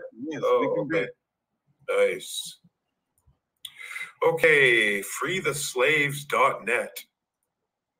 Is that okay, or is .net not allowed? I don't, just go ahead. My point, I never said there was no other slavery. I said there was no other slavery like this one. This one, J-Man? Change the condition. What am I looking for here? That's why I told you to Google it. It is free the slaves. Free the slaves. J-Man, just let me know this. Are you saying that, I'm not saying nobody went into slavery, but are you saying there's any comparable slavery to ours? Yeah, there is. Okay, well, slave trade. There is. Why wouldn't there? Why? That's stupid. All right, show me 200 million, them taking a world away from their home. And where do you get the numbers 200 million, bro? I'm factoring in who we believe to be the Israelites, which are the Latinos, Native Americans, and also the Negroes. But even if we stick with just the Negroes, tens of millions, 500 years, a genocide, and they speak their slave masters' language and have their slave master's name. Ready, set, go. Show me. The thing is, how do you know you're Israel though? Listen, yeah, you're done. There's no proof at all. Forget it. Whether I'm fraud. No, hold on. No. I'm going somewhere. No, like, how do you know you're Israel? Like, I mean, is it by your father? Okay, J-Man, let me speak. First of all, Nick won't even. Come on, answer the question, man. Is it by your father? But you guys are trying to go. Come on, man. I see how you do it on your show. So come on. We're not straw manning, dude. J-Man, listen. You guys. Come on. I mean, answer the question, man. I mean, come on. Now you're on somebody else's platform. Come on. No, it's a straw man now because he won't answer. He can't answer. So no, I'm going to answer that. Yeah, I mean, he knows. You know, I mean, is it by who you're? Is it if your father's an Israelite? Does that make you an Israelite? J-Man, let me say this before I answer the question, dude. Come on, you're like jumping and jiving and all this stuff. Come on, J-Man. Before I answer that, you guys. You're not gonna answer it. That's the whole thing. You were going to do though, J-Man. Why you running, bro? Why you running? J-Man, you guys. Come on, man. Come on, man. What do you mean I'm trying to straw man you? It's a simple question. You believe you're an Israelite by who your father is, right? Yeah, they're supposed to be showing me any other slave trade like ours. Because that's why we believe we're the Israelites, for that horrible slavery that was a prophetic event in the Bible, and now it's going somewhere else. But it's almost done, and then I'm gonna open it. I'm gonna open the floor up. Yes. Okay. So you believe that the Israelites are the ones that were in the transatlantic slave trade, correct? Yes. Okay. That's a simple. I mean, come on, man. Okay. So how do you know you're not white? Okay, but so how do you know you're not white? Because I trace my father's lineage. That's how I know. Now, the thing is, wait, hold on, because now you're trying to run now. The thing is that most of the people that were there, their parents were white. He said most of the slaves had white daddies. This nigga's crazy. Now, you guys won't believe it, but J-Man is an Oreo. He's a white man trapped in a black man's body. Because of that. Dude, come on, dude. Are you serious? Pull up the source now. Pull it up. Come on, man. Everybody knows the history, man. Don't even start, dude. Everybody knows the history. Look at this dude running. Because he knows it's true. I'm telling him to pull up a source showing that most of the slaves had white daddies. Are you dumb? Pull up the source. White him, he's like so mad about it. Pull up the source. Yeah, dude. He knows he's an Edomite. He's a black Hebrew Edomite. Prove it. Beside you, bro. Come on, man. Prove it. I got another $100 for J-Man if he can prove most of the slaves got white daddies. Never pay that. Oh, whatever, got dude. another Come on, cash dude. out. You ahead, know, J-Man. bro. You know, man. This is the whole thing. I will stay here for a whole hour if you can prove that stupid ass shit you just said. All you have to do is Google it. He doesn't trust Google. This clown is crazy. Now, of course he doesn't trust Google, dude. Of course he doesn't trust Google. Hey man, continue showing This me. dude is running, and y'all can see him running. I gotta go. Damn. He just abruptly cut off the chat. Anyway, let me open it up for questions, comments, and smoke, because I see we got some Christians in the chat. I just want to give all praises, honor, and glory to Yahweh for that flawless victory. He gets the praise, honor, and glory for that. But anyway, I got the link in the chat. I see there's a lot of Christians in here. Let's keep the fight going. Let's keep the fights going. Theological fades. We catching theological fades. Look at J-Man. J-Man's in here right now. J-Man, click the link, man. You got to show everybody the source that says most of slaves had white daddies. Let's get that. Let's get that source. I still got $100 for you. I'll raise it to $150 if you can provide that source. All right, we got the link in the chat. Let's see if J-Man is more of a man than his mommy, and if he's going to click the link. All praises. Let's go. Let's get this smoke popping in the spirit and power. Call halal Yahweh by Shema Mashiach Yahweh Shai. Let's go.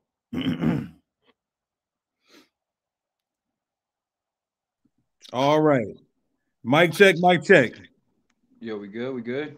Shalom, what's going on, King? What's up, fam? Talk to me. Hey, real quick, man. Just a couple things I'm trying to clear up. Go ahead. Smoke for real. Like I said, Hassad and Chief know me. They even let me in the building. It's true. So ain't no smoke. I got a couple. All right. We all on the same page on Matthew 4 and 4, right? Every word of the book, every word of the book matters, right? Yeah. We on the same page about 2 Peter 2 and 20. You're kind of muffled, bro. You might have your finger on your mic. There you go. Got you. My bad. We on the same page on 2 Peter 2 and 21 about it's not a private interpretation, right? Right. Go ahead. Cool. So, do you guys pray with your head covered? Do we pray with our head covered? Mm-hmm. Yes. Well, some brothers do, some brothers don't. That's what I'll say. What's the genuine explanation for how you guys explain 1 Corinthians 11 and 4 about prophesizing? And we go to Blue Letter, talks about teaching and predicting and being prophet. So I think that's pretty plain. So I'm trying to understand where y'all go to explain. Yeah. Let me just show you. Let me show you real quick. Appreciate First and foremost, sin is the transgression of the law. That's what a lot of Hebrew Israelites don't understand. And they Romans 6 and 23. Yeah, I got it. Yeah, they try to go to Paul to make his epistles like law, right?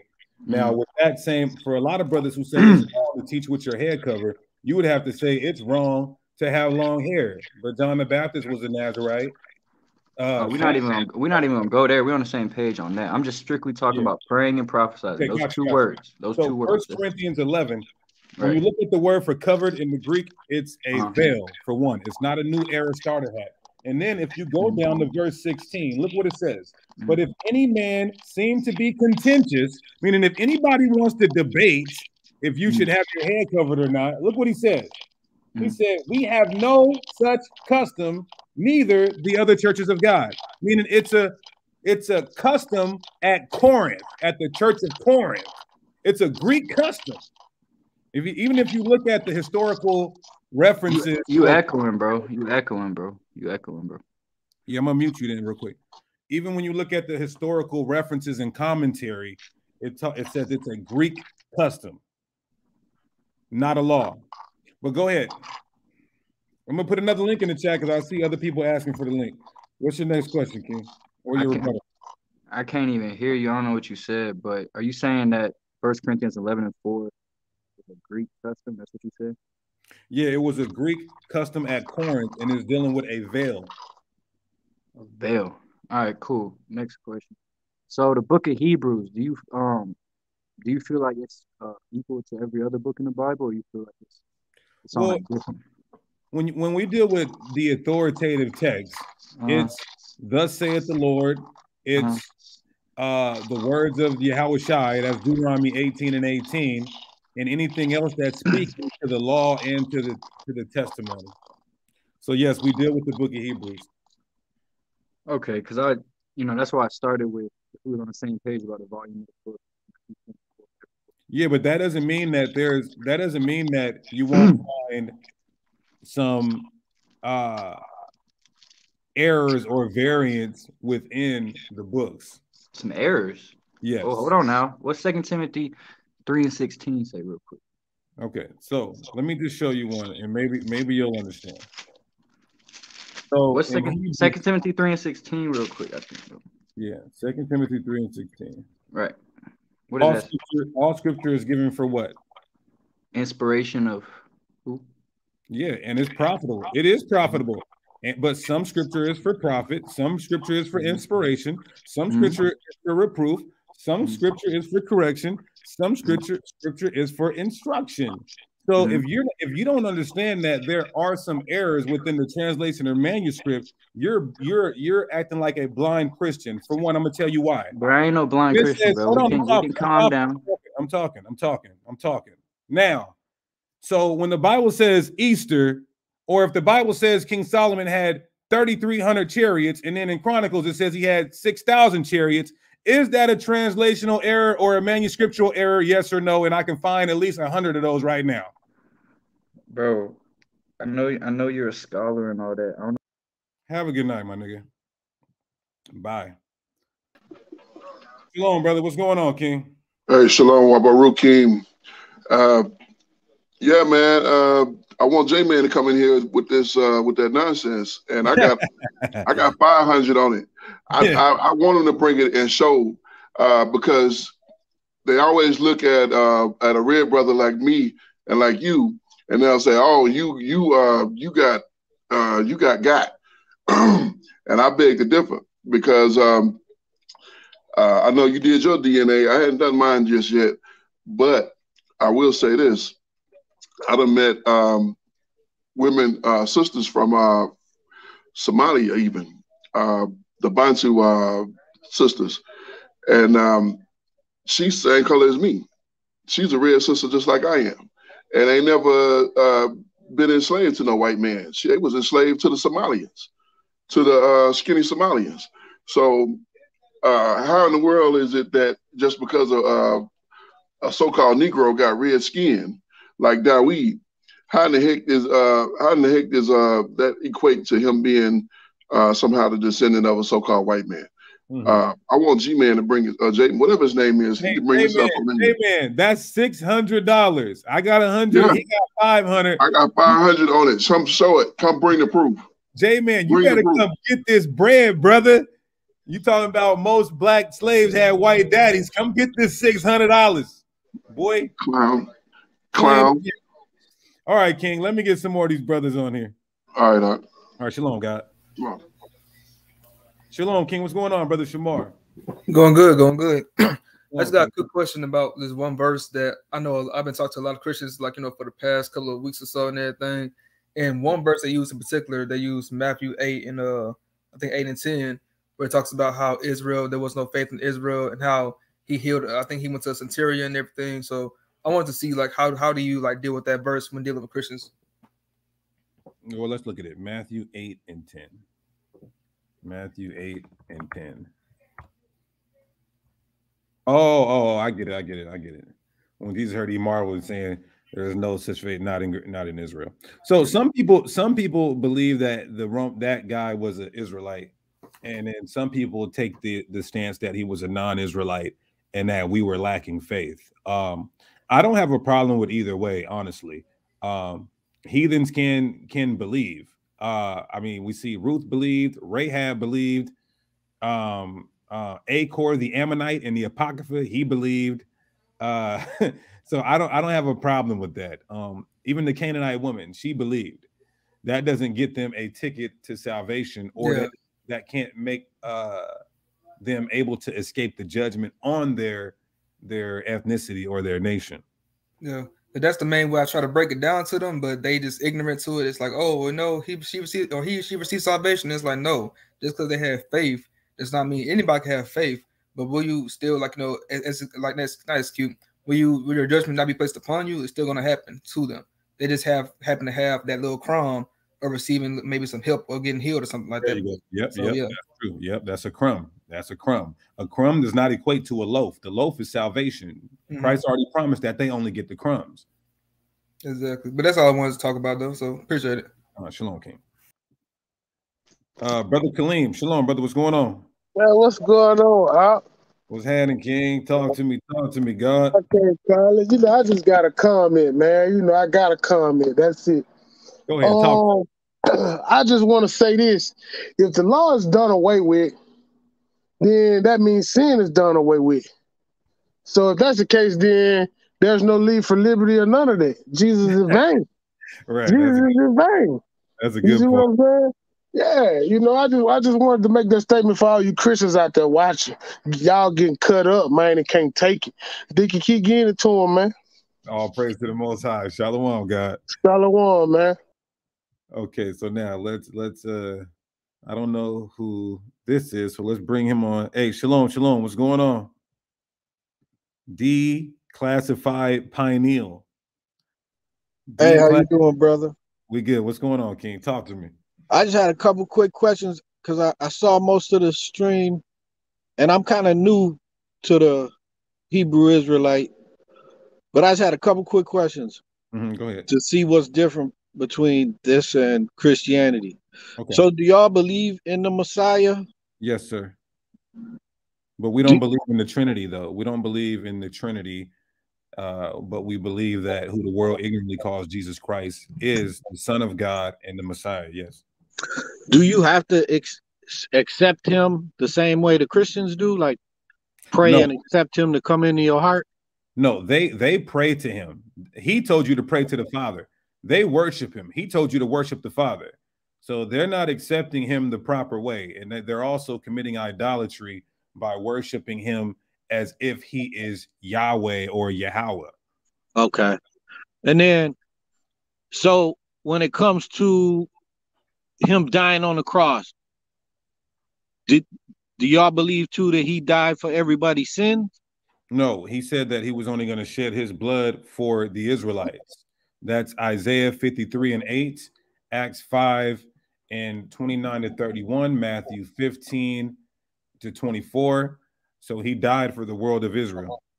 Okay, that's a good one, because that one I was confused about. Last thing is this: I heard you were talking earlier. The guy kept asking you how you know you're an Israelite, and he asked you if you know through your father's lineage. So is it only through your father's lineage? It's not through your mother's lineage? Yeah, so the Bible is a patriarchal book, and you trace your lineage patrilineally, meaning through your father. So your father's father's father. So you got to be of your father's seed to be an Israelite, an ethnic Israelite. You ever heard of a brother called Divine Prospect? Yes, sir. I saw one of his things, and he said on video that he's Semitic through his mother. Well, so is that not true, or? I can't comment on his statement because I'd have to hear that he said that in fact. But what I can tell you is Numbers 1:18, Ezra 2:59, and Wisdom of Solomon 7:1. It proves that you are who your father is. That's how your nationality is determined. No, I'm not asking to throw any issue at him. I'm asking because, like, in the Hebrew Israelites, do y'all all believe the same thing, or is it different beliefs? Yeah, there's difference of beliefs within our community. Absolutely. Okay. All right. Well, thank you, brother. I appreciate you answering the questions. All right, brother. We live again tomorrow, Lord willing. So, keep studying, keep researching, and keep asking questions. That's what I did when I first woke up. Matter of fact, I asked so many questions to my elders, they were starting to get mad at me.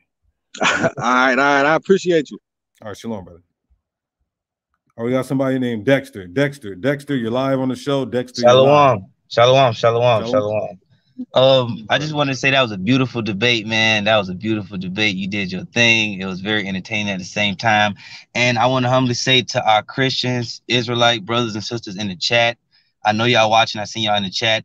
Let that show you Deacon was dead ass serious the whole time. As soon as he said, state your source. Let's go on the source. Y'all know y'all seen them change the subject, start asking about other things that wasn't relevant with the topic he was bringing out. You can't deny that, because deep down they know who we are and they hate it and they don't know how to deal with it. And it's a pride thing. You know, it's just a pride thing with Esau. But let you see how they didn't have to deal with no sources, no facts. When he said stated, they went changed the whole topic.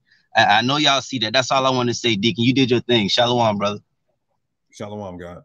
Yeah, you know, you ask a Christian for a source, they don't know, especially a historical source, to say we're Hamites and not Israelites. They got nothing. All right. So Isaiah, Shalom, King. What's going on, brother? Shalom. Yeah, man. that was horrible. That was absolutely horrible, man. Like, I'm just pretty much saying again what the brother said just now. Like, anything, every time you said state a source or bring out a fact, they just couldn't do it. And I got, man, every time I watch these, I get very edified. But I would like to read the scriptures. That's cool. All praises. Go ahead, King. You got it. All right, this is the book of Matthew chapter 5 and verse 37.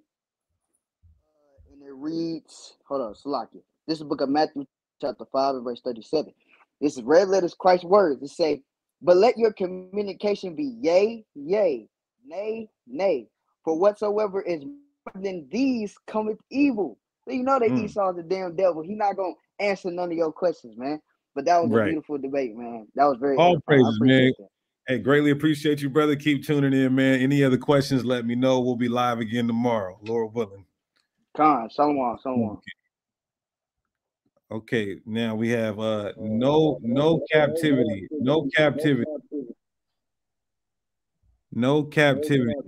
Hello? Yeah, shalom. Shalom, man. I got a simple question, man. I don't know if it's a stupid question, but I know I was taught that when we pray, we're supposed to pray to the east all the time. Well, when we're outside of our land, it really says to pray toward your land.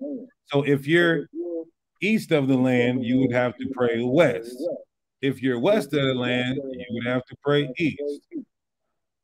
Okay, so this is my question. This is it sounds like a stupid question, but let's just say, like, if I'm riding in my car and I just feel like praying, but I'm going a different direction, am I supposed to wait till I get out of my car to pray or something? I mean, I know it's a stupid question. Nah. You can pray without ceasing, but you know there should be. Hold on, real quick. Hold on.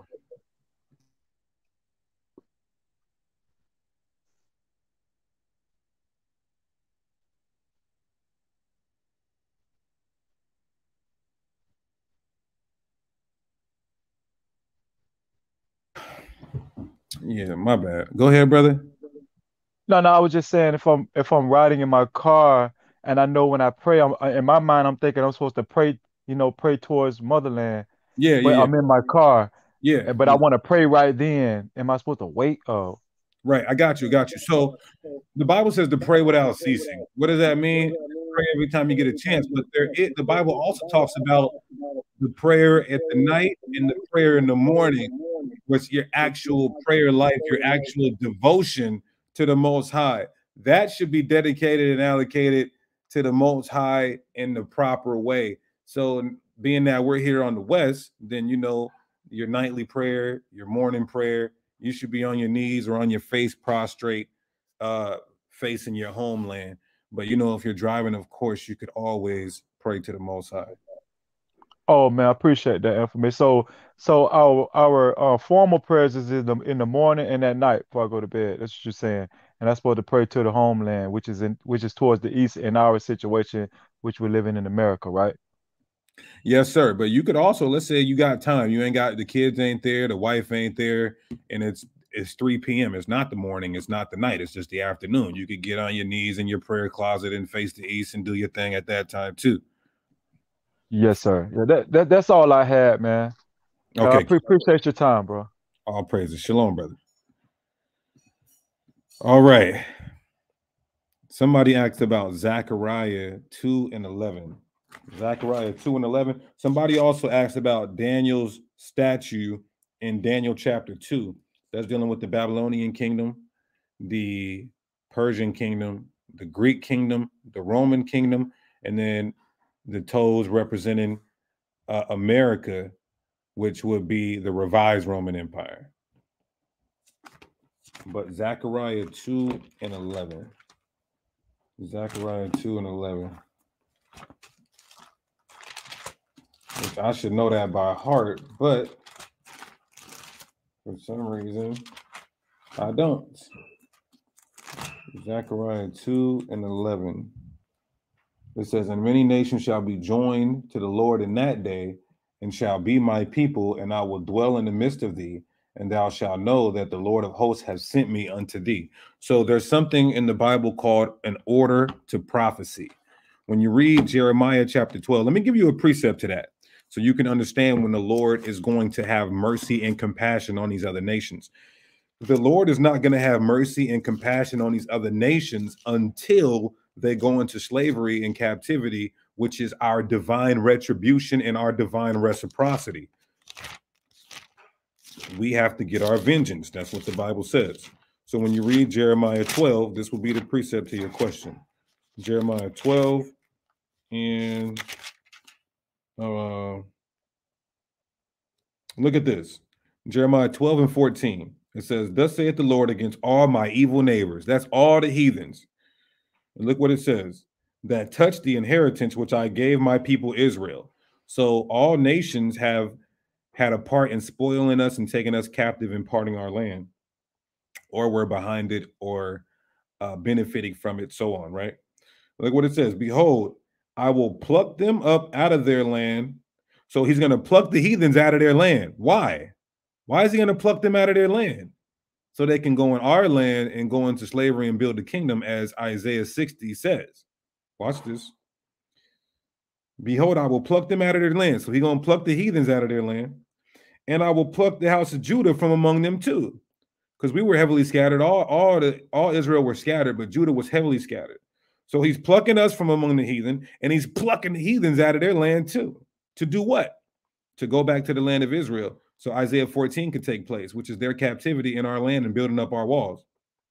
Verse 15, and it shall come to pass that after I have plucked them out, I will return and have compassion on them. So he said that he was going to have compassion on the other nations after he plucks them out and uproots them for slavery, right?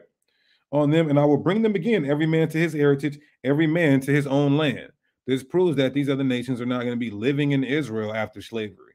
I mean, we'll have servants and they'll be subjugated, but after slavery, they'll have their own lands. So that will be your precept to Zechariah 2. Motivation 3:17. I'm going to answer your question. Ask your question again. This will be my last question. Motivation 3 and 17. Motivation 3 and 17. This will be my last question unless somebody wants some smoke. Like this guy right here said, your mom and dad has to be a Israelite for you to be an Israelite. Well, that means Moses' sons aren't Israelites. That means King Rehoboam is not an Israelite. He's mentioned in Chronicles. He entered the temple. He was king. That means Absalom wouldn't be an Israelite. You hear how you sound? You got to start with the stupidness, or click the link so your congregation can see you get confounded. Oh my God! Look at this guy's name. That's hilarious. I can't even say it. They might get mad at me for doing it. They might put me back on the ADL for saying this name. Hey, shalom, brother. Turn off your YouTube in the back. Shalom, Mak. Yahweh Bashem Yahweh Shah Barakatah. Hey, shalom, brother. What's going on, King? Quick question. Could you hold me down with like a breakdown for Job 21 and 28? And it reads, for ye say, where is the houses of the princes?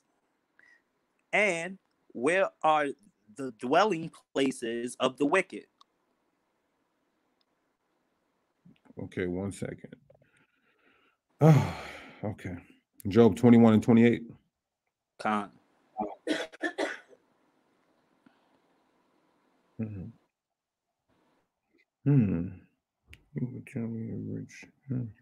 Because I know it's talking about the destruction of like. Oh, okay. You go into the next, like. Yeah. Right. So basically, it's saying that when he destroys everything, we're going to be telling our kids about how how wicked this place was. You know, Most High willing we make it in the kingdom. We'll be telling our children how wicked this place was, how it got destroyed. It says, you will tell me of rich and wicked people whose houses have vanished because of their sins. Because the title of the chapter is called God Will Punish the Wicked. You're on mute. You're on mute, brother. Con. All right. I appreciate it. No cap. Okay, shalom, King. Shalom. All praises. It's not a game. Mike. Yo, shalom, D. What's going on with you, man? Can you hear me? Yes, sir. What's going on, King? Yo, so I got a quick question, right? So, it's a sub question right now. For the record, I don't believe in stuff will, right? But in Sirach 15 and 14, it says, I'm paraphrasing, that he left man in his own counsel. To you, would that be some type of self-will? That's a good question. What scripture is that?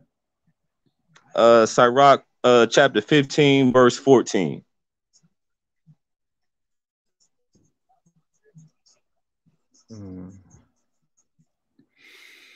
Okay, so it says oh wow. Yeah, that's, you see what I'm saying? Yeah, that's problematic. That's very I'm gonna tell you why it's problematic, because Romans 8 says that Adam did not have any type of free will. So I'll say this. Right. I'll say this. Now,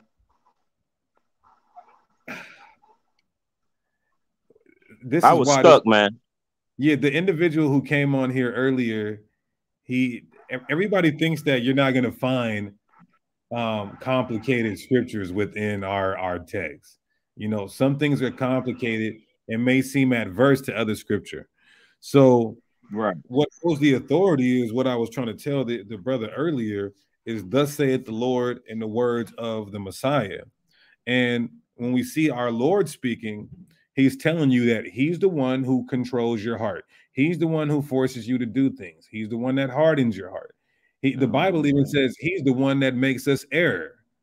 And this is him speaking when saying this. So in the case of Sirach, from our vantage point, we have the illusion of free will within our mind. That's why the Bible says many plans are in a man's heart, but the Lord determines his footsteps. You get what I'm saying? So from our vantage point, it seems like we have some choice, but it's all an illusion within our mind, because why? Our footsteps are determined by the Most High. At the end of the day, okay, yeah, that's okay. That's kind of what I was thinking. I'm still on the no self-will. Yeah, he's speaking as a man from his vantage point. Okay, all right, man. Thanks, man. Appreciate you, man. Shalom, King. Shalom. Shalom. All right. Well, this was great. It was great. What I'm gonna do right now is I am going to let you guys vibe out like this. We're gonna vibe out like this. We're gonna vibe out and say, call Allah Yahweh Bashim Mashiach Yahweh Shai. Until somebody said, Deacon, post the link, smoke time. All right, look, I'll give one more body. We'll get one more body. And the brother said 317, he says, is there any biblical or archaeological clothing? I think that's what the brother said. Is there any proof of? I think that's what he said. Ask that question one more time, brother. The water sister Diamond Rose too. All right, let's see.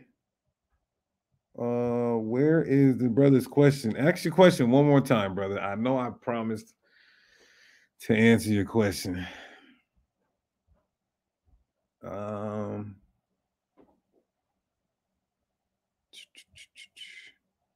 Ask it one more time. Oh my goodness. So now we have, can somebody make sure they remind me of Motivation 317, what he's trying to ask? You're not working? Oh, cool. All praises. Okay. Nah, we just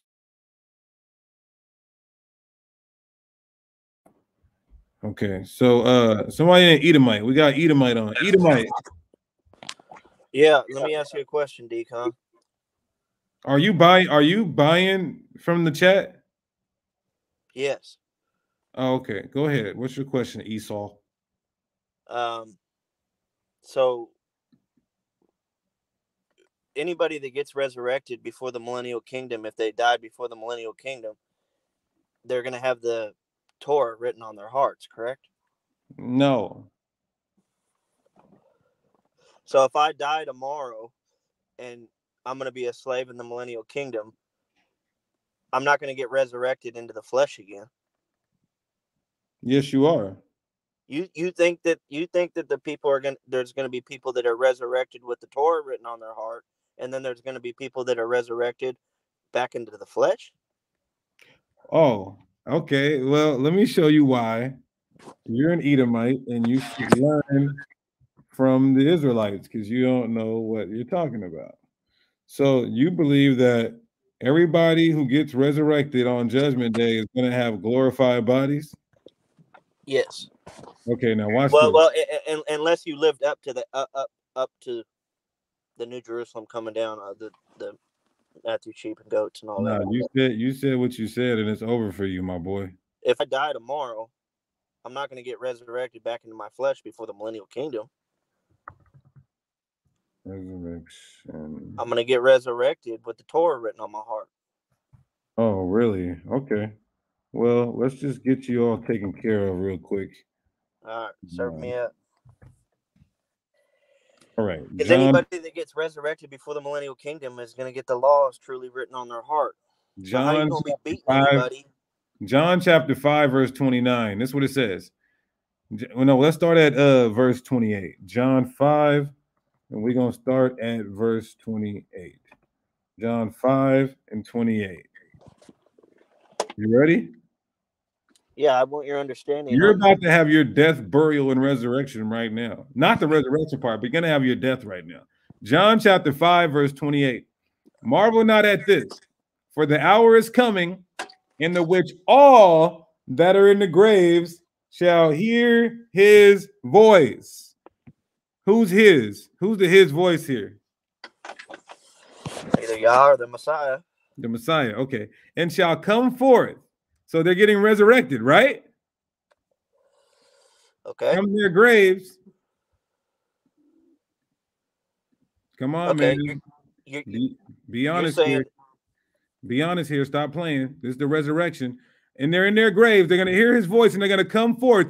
They that have done good unto the resurrection of life, and they that have done evil unto the resurrection of damnation.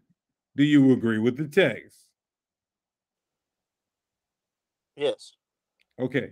So the wicked that is getting resurrected, they're going to be resurrected in glorified bodies only to be destroyed again? Have a good night. All right, next person. We just going through bodies right now. All right, we got Amayan.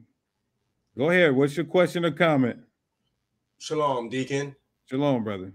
Yeah, my question is that someone you said that it is wrong that to be an Israelite, that your mother and your father cannot be an Israelite.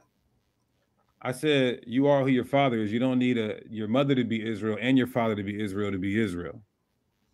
Okay, then why did the MOSAIC order Israel to send away the foreign wives and their children? Well, I think that's non sequitur, and I'm going to tell you why.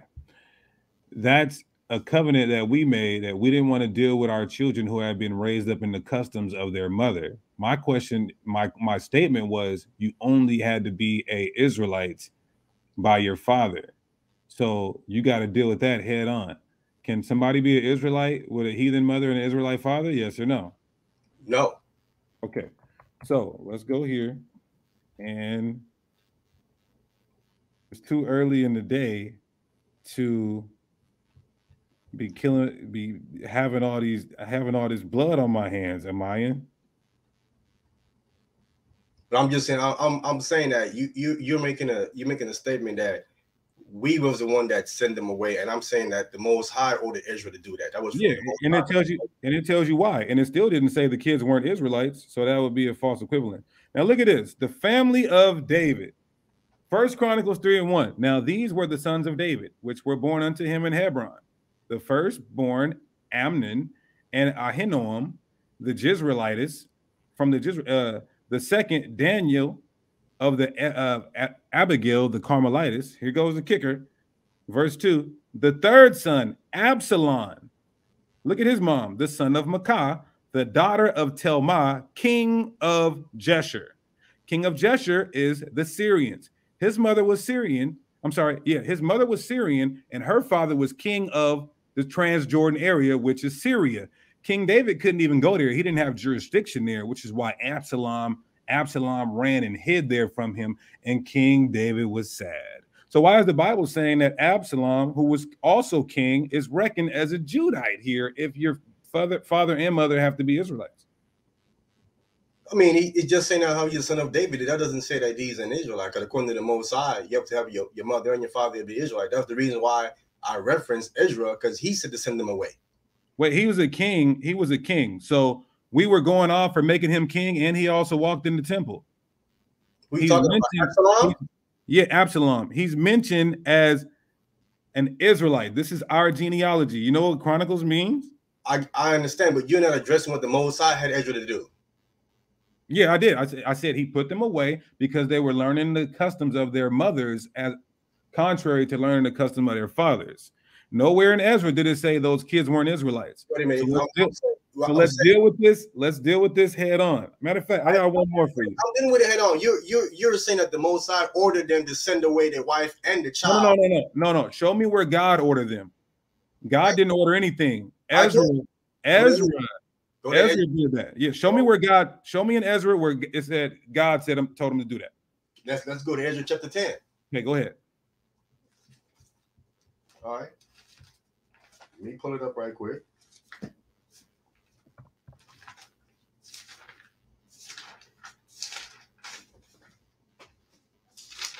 Ezra chapter 10, verse 3, it says, Now therefore let us make a covenant with our God to put away all the wives and such as are born of them, according to the counsel of my Lord, of my Lord, and of those that tremble at the commandment of our God, and let it be done according to the law. So first of all, it states that was doing that according to Torah. Okay. First I want to mention, they're doing according to Torah. Okay, that's the first thing it says right there. So it wasn't because our custom was following Torah. It says, okay. Right, let me help you out real quick. Let me help you out. For one, which verse was that? Let me finish. I'm proving my point to you now. But what verse did you start at? Verse 3. Okay, go ahead. You got it. Okay, so that's the first point. It did it according to the Torah. It says. The second point is that But wait, Amon, I'm gonna give it back to you. But let's deal with this slowly because you falsely stated that God told us to do that. Listen, let me read it. You did say that. Now, therefore, let us make a covenant with our God. Have you ever made a covenant with God? Me personally, no. Well, I've made a covenant with God, and he didn't tell me to do it. I made a covenant not to gamble, not to drink in certain cases. He didn't tell me to do it. I did it. And that's the same case here. So you can't say God came down from his throne and told Ezra to do that. That's not in the text you'd be adding to the Bible. Well, I read it for you. It says according to the counsel of my Lord, it says, right? That's what it says, right? Now, what I'm saying to you is this, that the Sahifrim, they tell you that they changed God's name from Yahweh to Adonai. Right here, they tell you, they said, we have took God's name out of here and put Adonai there. So originally it was God's name that was here. So when it says according to the counsel of Yahweh was actually here, it says originally the Sahifrim admit to this. Amayan, I'm asking you to show me where God said to do this. And not only that, because that's not the point. Where is it saying that these kids are not Israelites? Now we're getting to something else. You said you had to be an Israelite by your mother or your father. So let me ask you this. if a Chinese man has sex with an East Indian woman, what is the baby's nationality?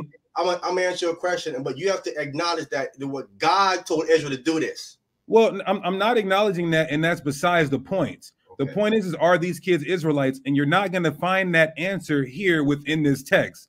Yes, according to if God says send them away, then they can't be. Oh, really? So if God sent, show me where it's against the law to send your child away. It's against your God told them to do. That's against the law.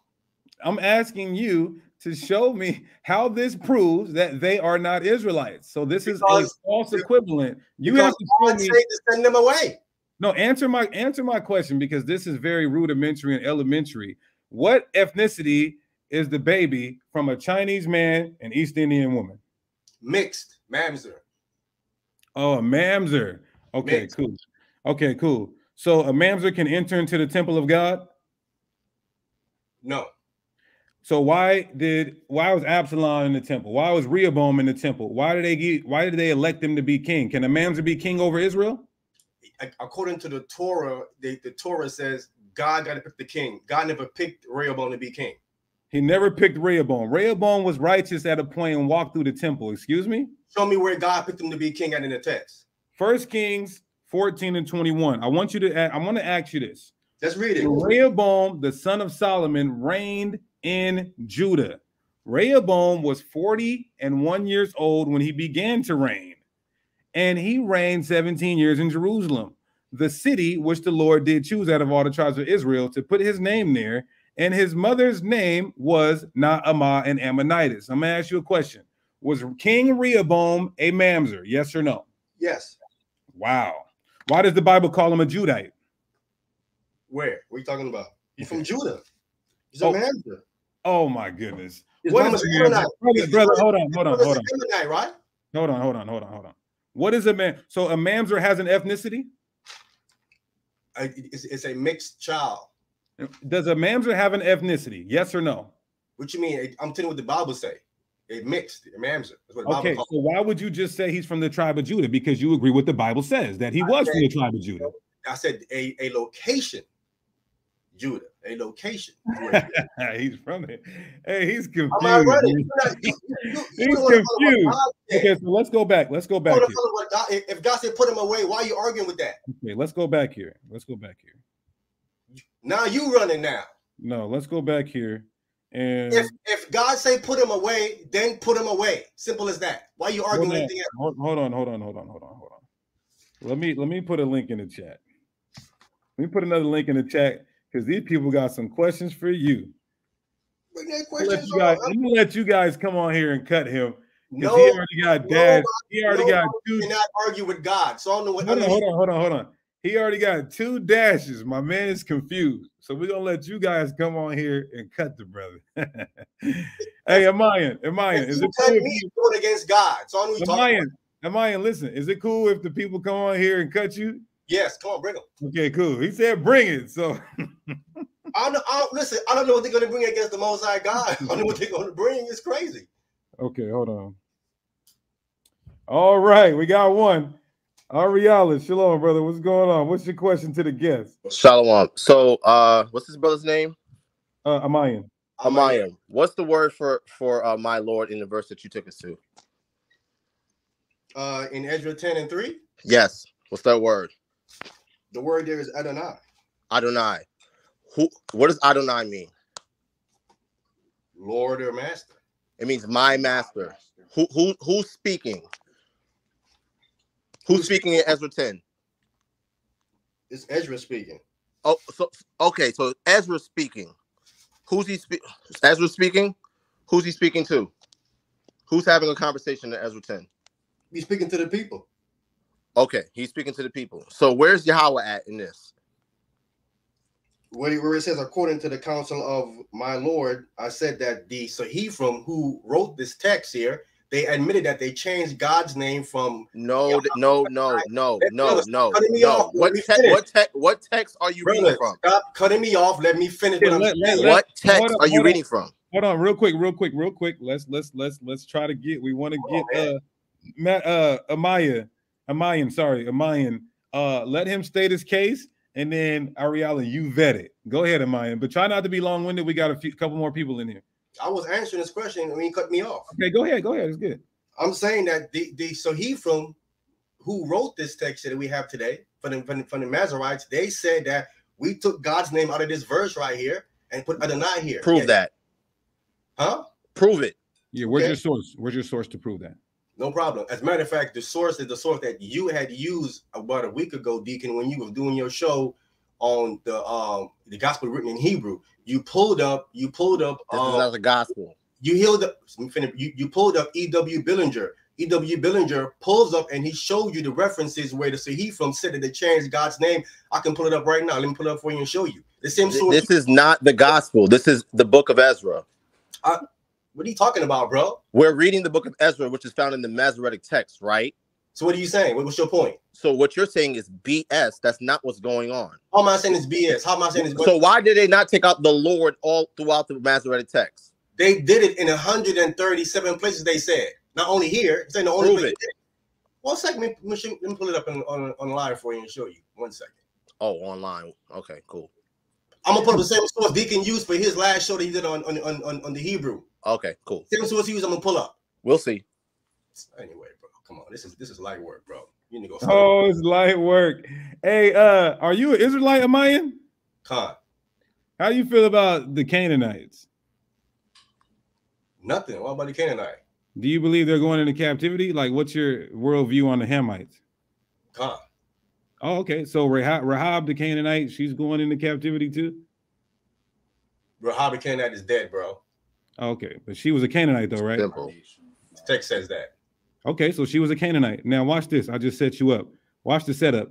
Now, Deuteronomy 23 and 2, it says, a bastard, which is a mamzer, right, cannot enter into the congregation of the Lord, even to his 10th generation shall he not enter into the congregation of the Lord. They can't enter forever, a mamzer. Do you agree with the text? Where are you reading from? Man, I'm trying to pull this source up, bro. It's okay, I'll let you get that in a second. Deuteronomy 23 and 2. A mamzer cannot enter into the congregation of the Lord, even to the 10th generation shall he not, meaning even at the 10th generation, a mamzer can't enter the congregation. Do you agree with the text? Come. Okay, cool. So anybody who's mixed cannot enter into the congregation forever. You agree with the text? Come. Okay, in Matthew 1, why do we see Rahab the Canaanite in the lineage of Christ? That means Christ can't enter into the congregation forever. He just putting down what actually took place. How was she in the congregation of the Lord if the Lord didn't want them in there according to No. Deuteronomy 23 and 2 says a byproduct of a mamzer cannot enter into the congregation of the Lord forever. Here we see Rahab, who you said was a Canaanite, is a foremother of Christ. So Christ can't enter into the congregation of the Lord forever. Christ didn't come to sex, bro. Wow. I can prove that too. So hey, no, Ariella, don't worry about it. Watch this. Okay, cool. Now watch this. Hold on. Now listen, this is why I always tell people, you can let a nigga get the first base and second base, but he ain't coming home. Now watch this. Rahab is King David's foremother, so he can't enter into the congregation of the Lord forever. Do you agree with that? You're done. You're done, my boy. You're done, my boy. Listen. Finito. No. Your head is on the ground. Deuteronomy 23 and 2 says a mamzer cannot enter into the congregation of the Lord forever. You said a mamzer is a mixed person. Now in Matthew 1, meaning the baby from Rahab and Boaz, their babies going down and down and down and down and down, can't enter into the congregation of the Lord forever. And King David was one of them. That's a lie.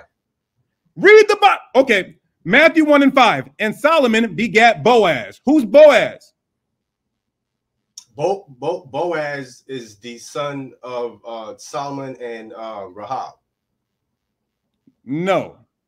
Yeah. Yeah. Boaz begat, right, Solomon and Rahab, right? Huh. Okay, so, and then Boaz begat Obed of Ruth. Now, Obed was begotten by an Israelite father and Canaanite mother. So this baby shouldn't be able to enter into the congregation. And then he begot Jesse. That baby shouldn't be able to enter the congregation. And then Jesse begot David. That baby shouldn't be able to enter into the congregation, according to your logic. Okay, now your problem is this: you don't do chronology. That you don't see that there is a 405-year gap between Obed and Jesse. I can prove that too as well, but you don't see because you don't do chronology. Wait. Wow. Wait, hold on. That too. Wait, hold on. You said from Obed to Jesse is 500 years? 405. That means that Obed lived to be 400 years old. Bye, my nigga. I can't do it. I'm sorry. AOD. Obed was 400 years old. What's up? Go ahead. All right, so let's dispel this whole nonsense that this guy's talking about in Ezra 10, right? So Ezra 10 and 2. And Shechaniah, the son of Jehalelel, one of the sons of Elam, answered and said unto Ezra, this is who's speaking, we have trespassed against our God and have taken strange wives of the people of the land. Yet now there is hope in Israel concerning this thing. Now, therefore, so who's speaking still? It's still this guy, Shechaniah, the son of Jehalelel, right? Now, therefore, let us make a covenant with our God. All right, he's not talking to Yahweh. He's talking to Ezra to put away all the wives and such as are born of them according to the counsel of my Lord. Who's counseling them on the situation? Ezra's counseling them. So the Adonai that's here is Ezra, not Yahweh. Adonai does not necessarily mean Yahweh. Right. Because guess what? King David called Saul Adonai.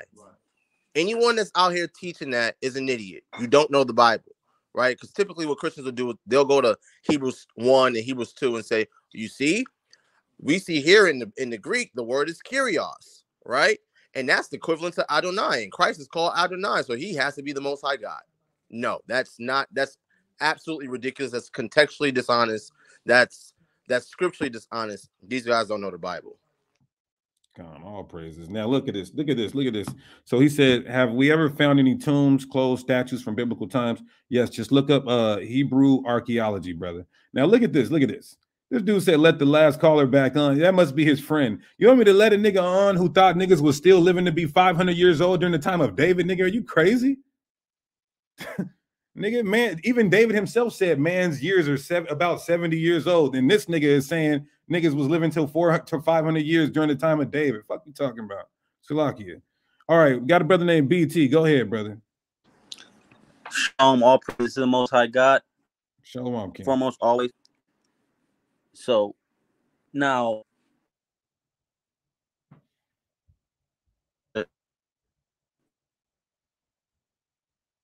they're not people. Brother, your connection is bad, brother. I'm bad. How about now? Yeah, you're good. Go ahead. So you mix cake batter, not people. And all praises to the Most High, first and foremost. Right. Go ahead, brother. So, but there's scriptures though, being because I got a white mom, right? But my dad is Judah, according to things, right? So Titus 3:9, you know that scripture? Yeah.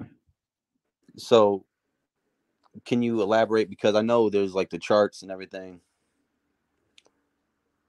talking about how you guys were talking about the dude before that was talking about, oh, it's from the father, and I agree. But then what if somebody was adopted, you know? Well, if you're adopted, then you just got to try to find out your history. If not, you have to have that faith. The Bible says the sheep are going to hear his voice, and also Romans 8 and 16, your spirit bears witness. And then the brothers around you are going to try your spirit. Mm. So now with that though too, then you see the charts, then you have scriptures, Titus 3:9. You know what I'm saying? And this is all unification for the Most High's elect. Want to say that always. So, but Titus 3:9, you hear how the chart comes up. People always talking junk like, oh, but I'm this, I'm that, I'm this, I'm that. But Titus 3:9, and that's scripture because you see people always feuding over the chart.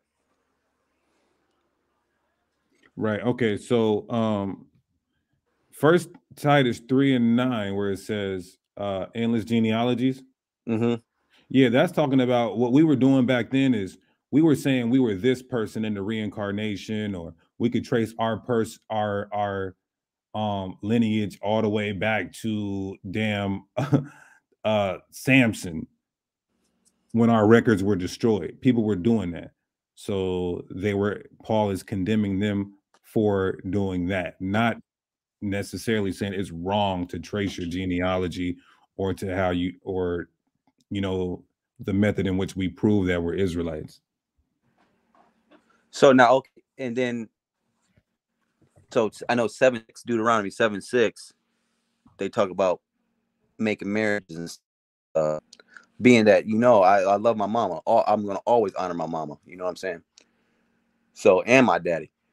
But you got Deuteronomy 7:6, you know, but then you go to Deuteronomy 7:1, and it says the 7 nations not to make marriages with. And I know motherfuckers always talk about Edomite and this and Edomite that, but in the 7 nations mentioned in 7:1, it doesn't say Edomite. So can you help with that? Well, no, that's true. When you go to the law, we're only prohibited to have marriages with those 7 Hamite nations. It's not suggested. It's always encouraged and suggested that we deal with our own people. But as far as it transgressing the law, you'll only find in Deuteronomy 7 those 7 Canaanite nations. Okay. So that's like, but you hear, because the camps, like this unified, the camps need to unify. This, you got to unify the Most High's elect. So Well, now how you said that, you know, but because like because you see somebody like myself personally, yeah, I'm not confused at all. But you know, when you got Judah as your patriarch, then you got Edomite as your matriarch. You know what I'm saying? But then you say, well, you're still, no matter what, you're still an Israelite. The Bible says he's going to save the seed of Abraham. I'm sorry, the seed of Jacob. Okay. Jacob has a seed. He put his seed in a woman. 12 kids came out. They put their seeds. All of their seeds are Israelites. The man carries the seed. And biology will tell you that. The Bible tells you that.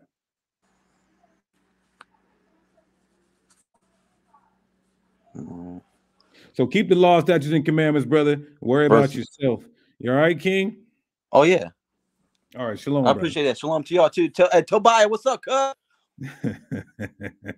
Let me answer this question on the screen real quick. Well,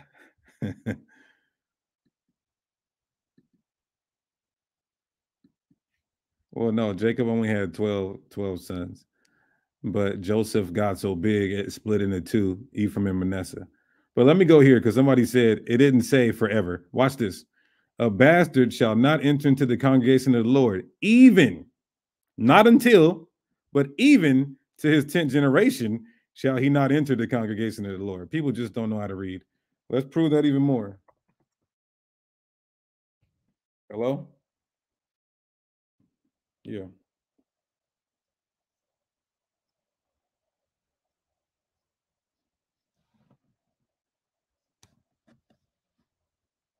Nah, man, we're not doing that.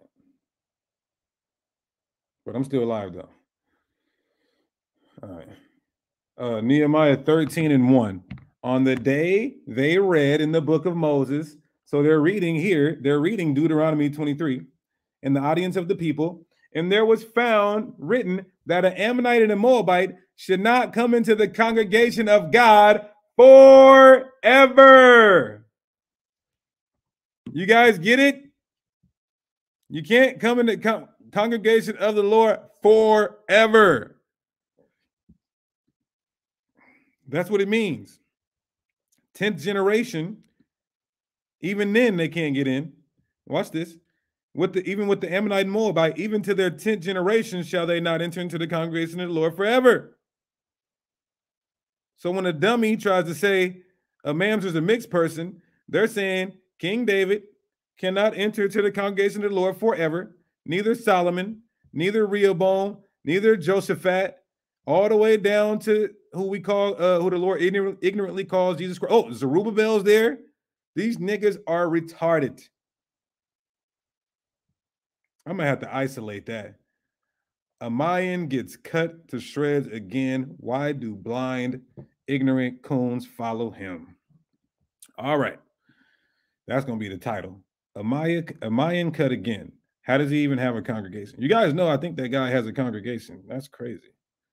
Got some silly Negroes and silly women. So anyway, let's rock out like this, y'all. We have reached our 3-hour mark. Let's rock out like this. I'm going to end this by giving all praises, honor, and glory to Yahweh. We do so by Hashem Mashiach Yahushua. Till next time, shalom. Popping perks, popping mollies, and putting powder in your nostrils. We be in the trenches, needles under benches. We be giving them the gospel. I keep 12 Sicarii members with me. We be moving like apostles. True. Some sisters is dead traps, hair wraps, but just in the thought. Get all your truth music at deaconsicarii.com. Children's Bibles with black and brown images, all on deaconsicarii.com. Even your head wraps, stay dipped, stay brewed, dripping, and sign up to the Patreon. Sign up to patreon.com/deaconsicarii to get the exclusive YouTube videos that YouTube will flag, and also early releases as well.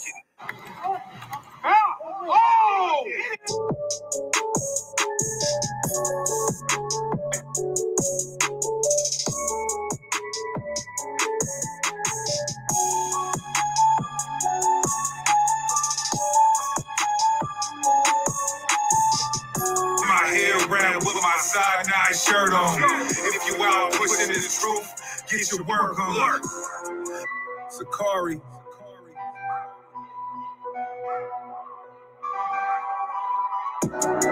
We are the children of the one Yahweh. Ye are the chosen of the one Yahweh. And he has given his laws to us. Now everything belongs to us. They done let them bruise in the dough. Oh shit. They done let them bruise in the dough. They done let them bruise in the dough. They done let them bruise in the dough. We ain't going nowhere. Hebrews.